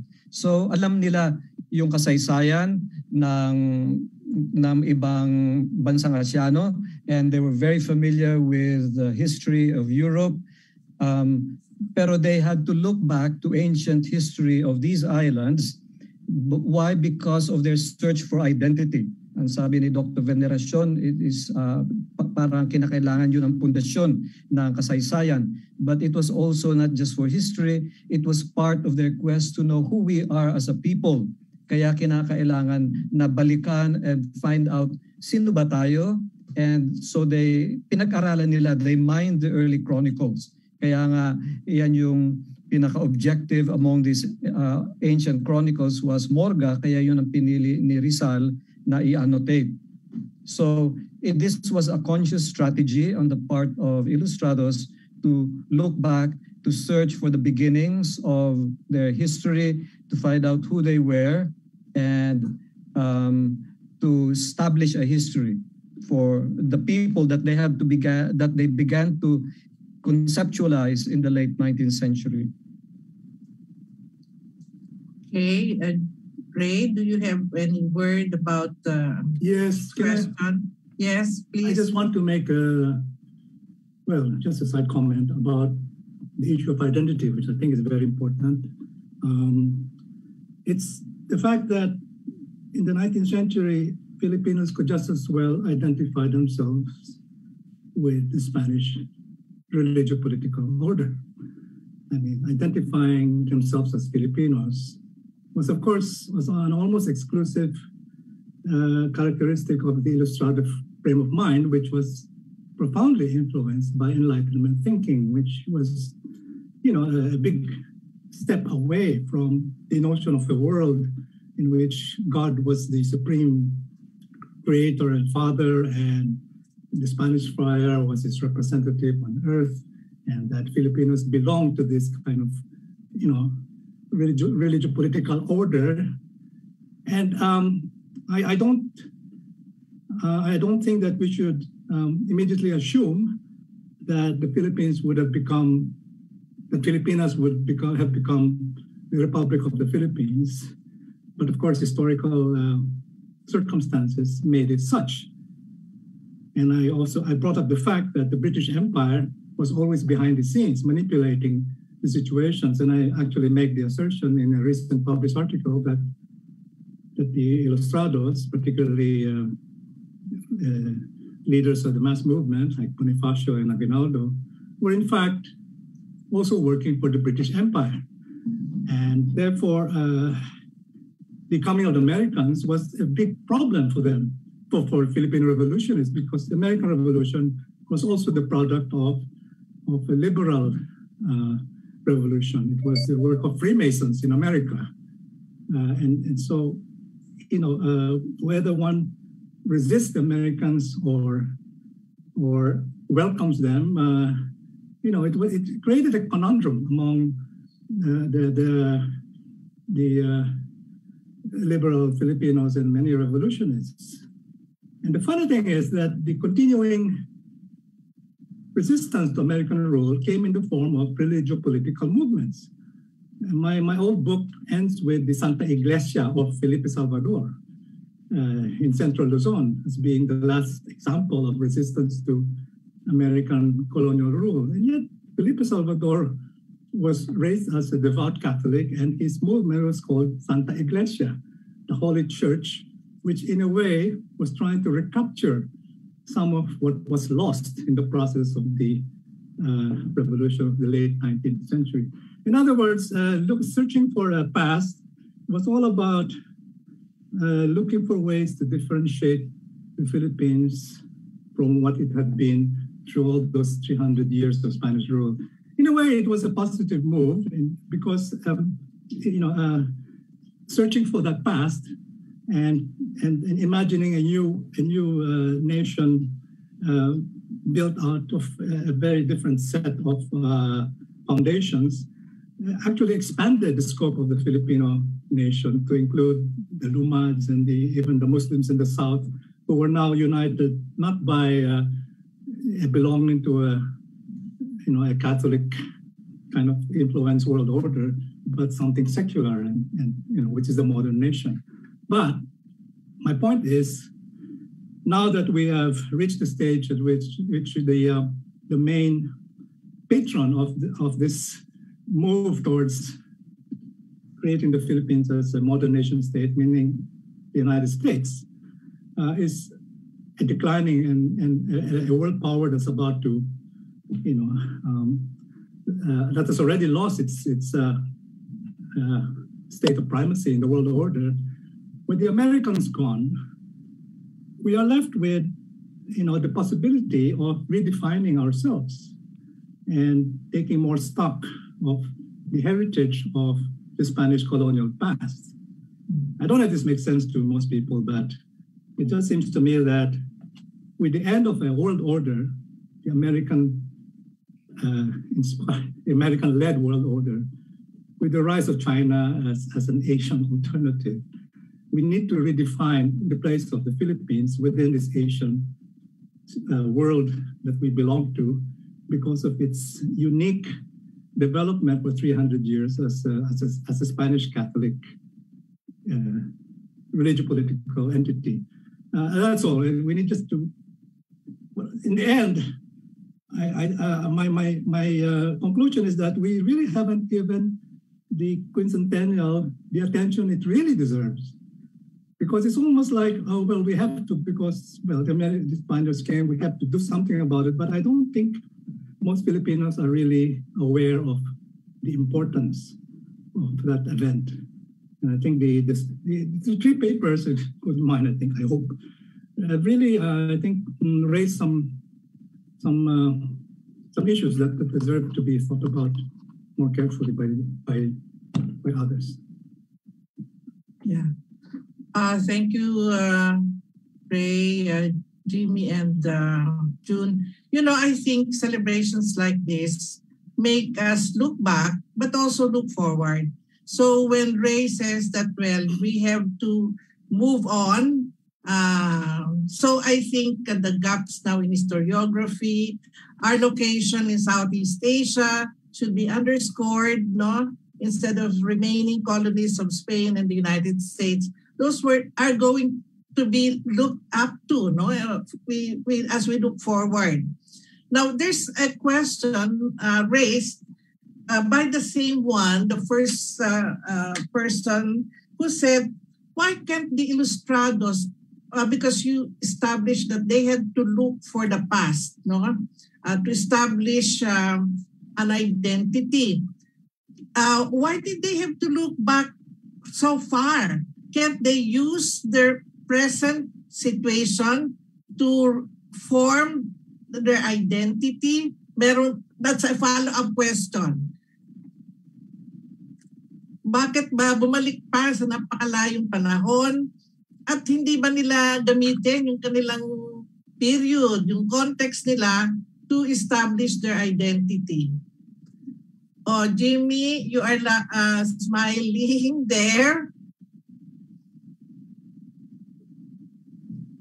Kaya ang itinatanong niya tungkol sa mga Ilustrado Ang dinidescribe natin kung ano yung thinking ng mga Ilustrado. Ngayon, kung ang thinking nitong mga millennials na ito ay they can judge their time according to their own time, hindi na history yan.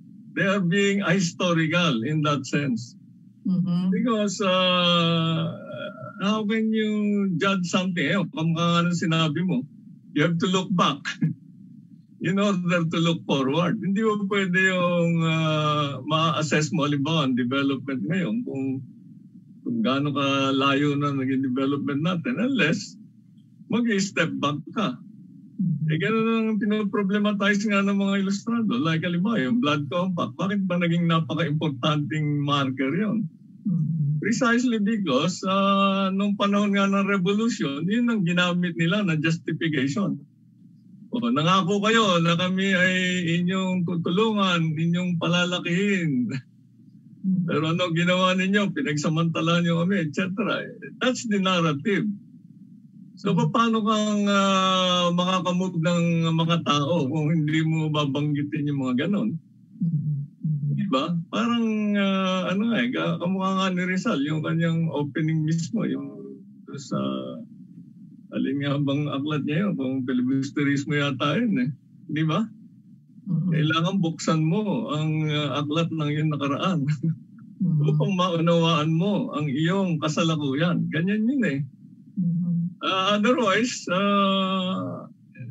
there should be another panel para itanong yan. Hindi para sa mga historians yan. Because history, we are dealing with historical facts. We live through that time, yung mga Ilustrado gusto nating alamin kung ano yung kamalayan nila para maunawaan din natin yung ating sariling mga kamalayan. Kung gaano karami yung naipasa nilang kamalayan sa atin. Halimbawa, ayun.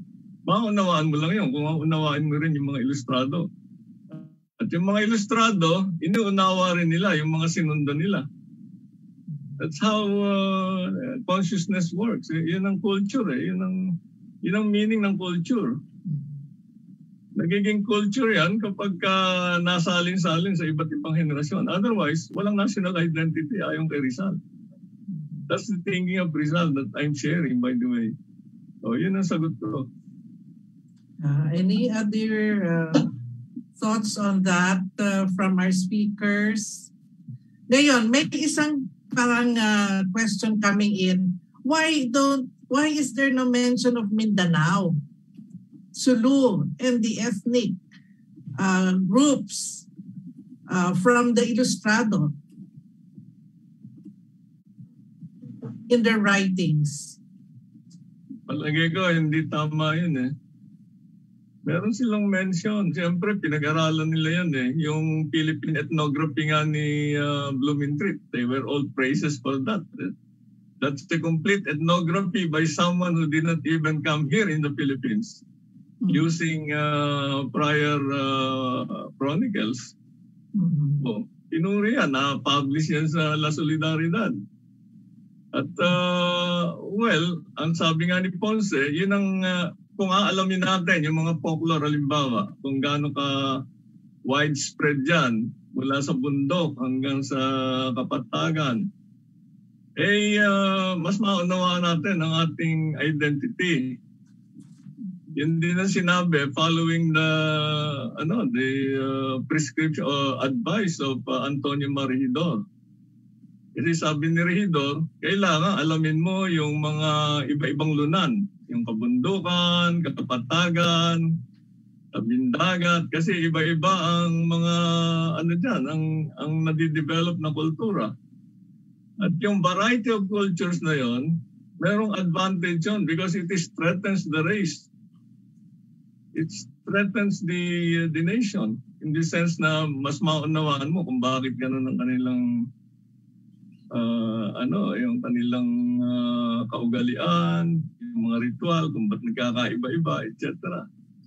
Merong pagbanggit, kailangan lang hindi naman yun ang paksa kasi maaaring bahagi yun. Ngunit sa kasalukuyan, ang paksa natin kasi yung emplotment nga mga binanggit ni June Aguilar. Yung emplotment ng Philippine history. At dun sa emplotment na yon, ang mas mahalaga yung kamukha nga niyan, yung Pacto de Sangre, halimbawa. Yan ang mga markers, hindi ba? Yung prior memorial, para ipakita kung gaano kasama yung mga praile. Yung gumbursa, hindi ba? Yung mga ganyan. So, okay. And June? Yes. I think that pwede nating sabihin that the Ilustrados had a very complicated or complex relationship with the Muslims, with Igorot and other such groups, cultural communities. But it is too complicated to be discussed, sabi nga ni Dr. Veneracion sa panel na ito. And I've tackled that already in my article titled Tracing Origins, where I tried to show itong complicated relationship of acknowledging but not acknowledging the ethnic minorities. Thank you. Okay, Ray, you have any addition to the comment made? I think that the discussion is also limited by the fact that we are supposed to focus on the 19th century Ilustrados. Yeah. There is also the thing called the 20th century Ilustrado, the American era Ilustrado, and the post-independence era Ilustrados, of which we are all part of. I think in the 19th century, Mindanao and Sulu were not part of the Spanish Empire.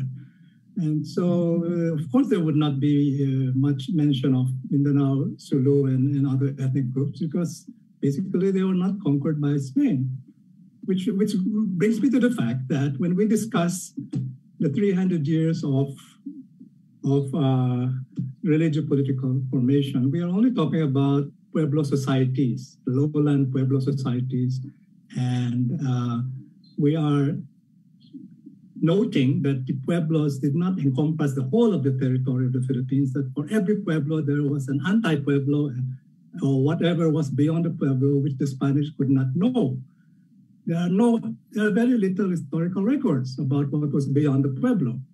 So does it mean that they don't have a history? Of course they have a history, but all history is written from perspective, from one's perspective. And this perspective of Philippine history, as it was in the late 19th century, arose from where Bonifacio and Rizal, all of those who wrote about the Philippines, came from Hispanized areas. Bonifacio came from Manila, of all places, and Rizal from Calamba.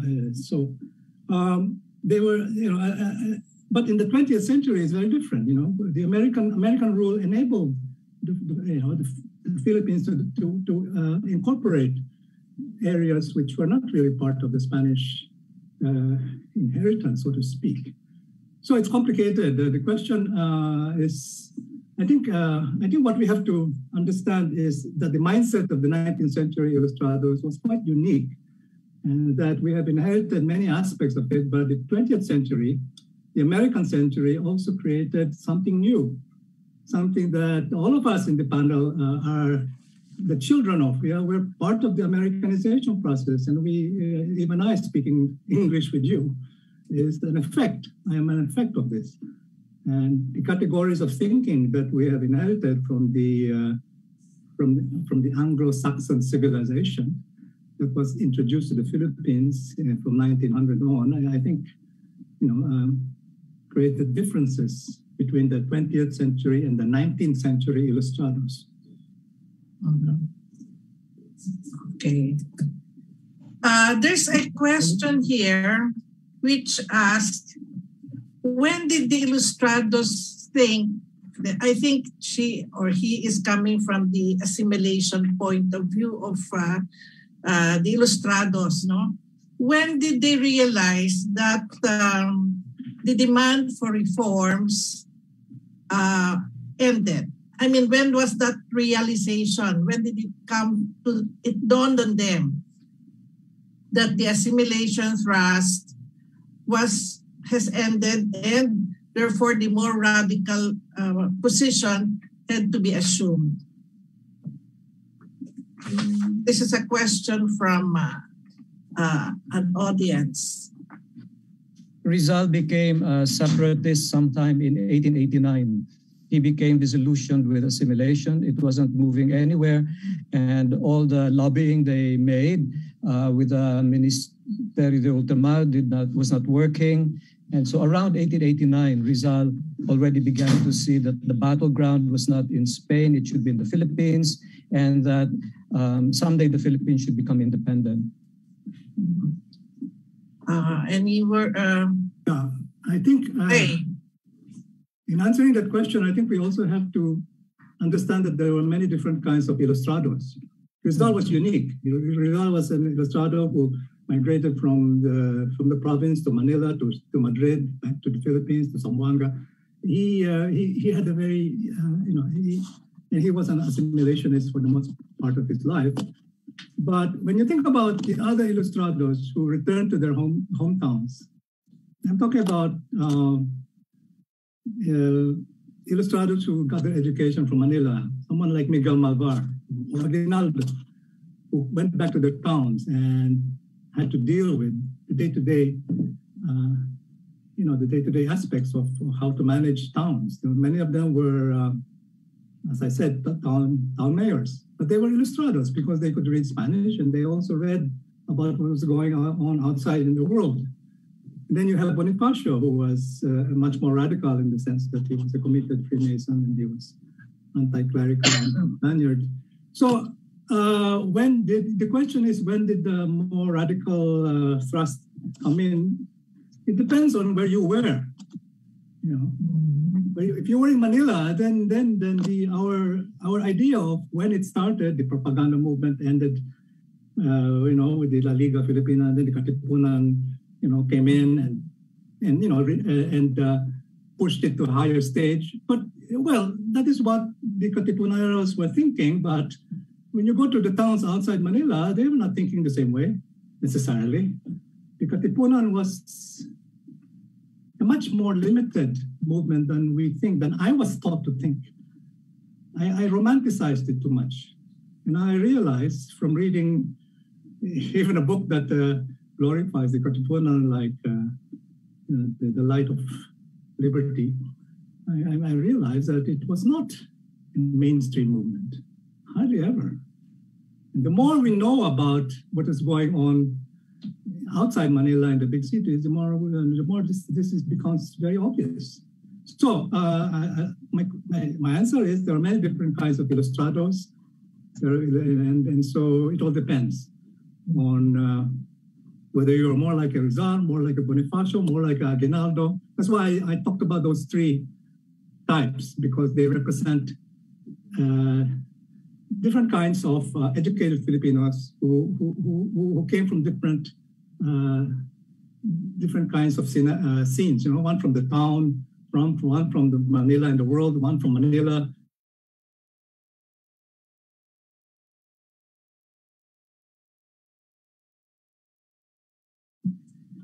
Ay, very interesting. But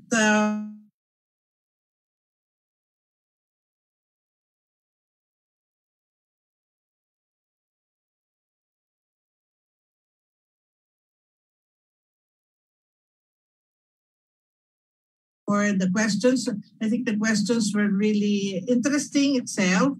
They were interesting. And I would like to it was a nice panel because it really lends the theme. And we will have a continuation of this panel tomorrow. And it will focus on the historiography of Isabelo de los Reyes, another Ilustrado, and who I would remember talked about the Ilocanos and the Tingyans. I think he wrote books on them. So at least you have here an Ilustrado who wrote about the ethnic group in the Ilocos region, in the Cordillera region, and we also have Rizal. So I would like to thank the speakers, the attendees of this panel, and as of now, we are Philippine time. It says here is 11:30, and please return to our room and session tomorrow, which will start also at 9 o'clock. So thank you, Ray, Jimmy, and June for your very interesting. So I think we should, as I said, commemorations and celebrations afford us to look back, but also to look forward. So we see a lot of questions that should be studied and be given a interpretation. Di ba ganun naman sa history? Ito ay lagi tayo nagbibigay ng bago na interpretation from historical facts. So it's our reading, our generation's reading of the Ilustrados works and activities, and we discover more questions to be answered for the future. So thank you very much to our speakers, to our attendees, and we hope to see you. Ang dami actually dito sa akin mga chat. Papasalamat ng mga attendees sa inyong lahat. Very, very enlightening. So different from what they read in the textbooks and in history books. So they are really busog sila, no? Malapit ng tanghalian pero busog sila sa bagong kaalaman hinggil sa mga ilustrado at yung historiografiya. Thank you very much, Ray, Jimmy, and June. We'll see. I hope you follow our sessions. No, there are more. This is the first, and I think we will end up to December. So please follow the lectures and the different. These lectures are on different aspects of Philippine history and culture.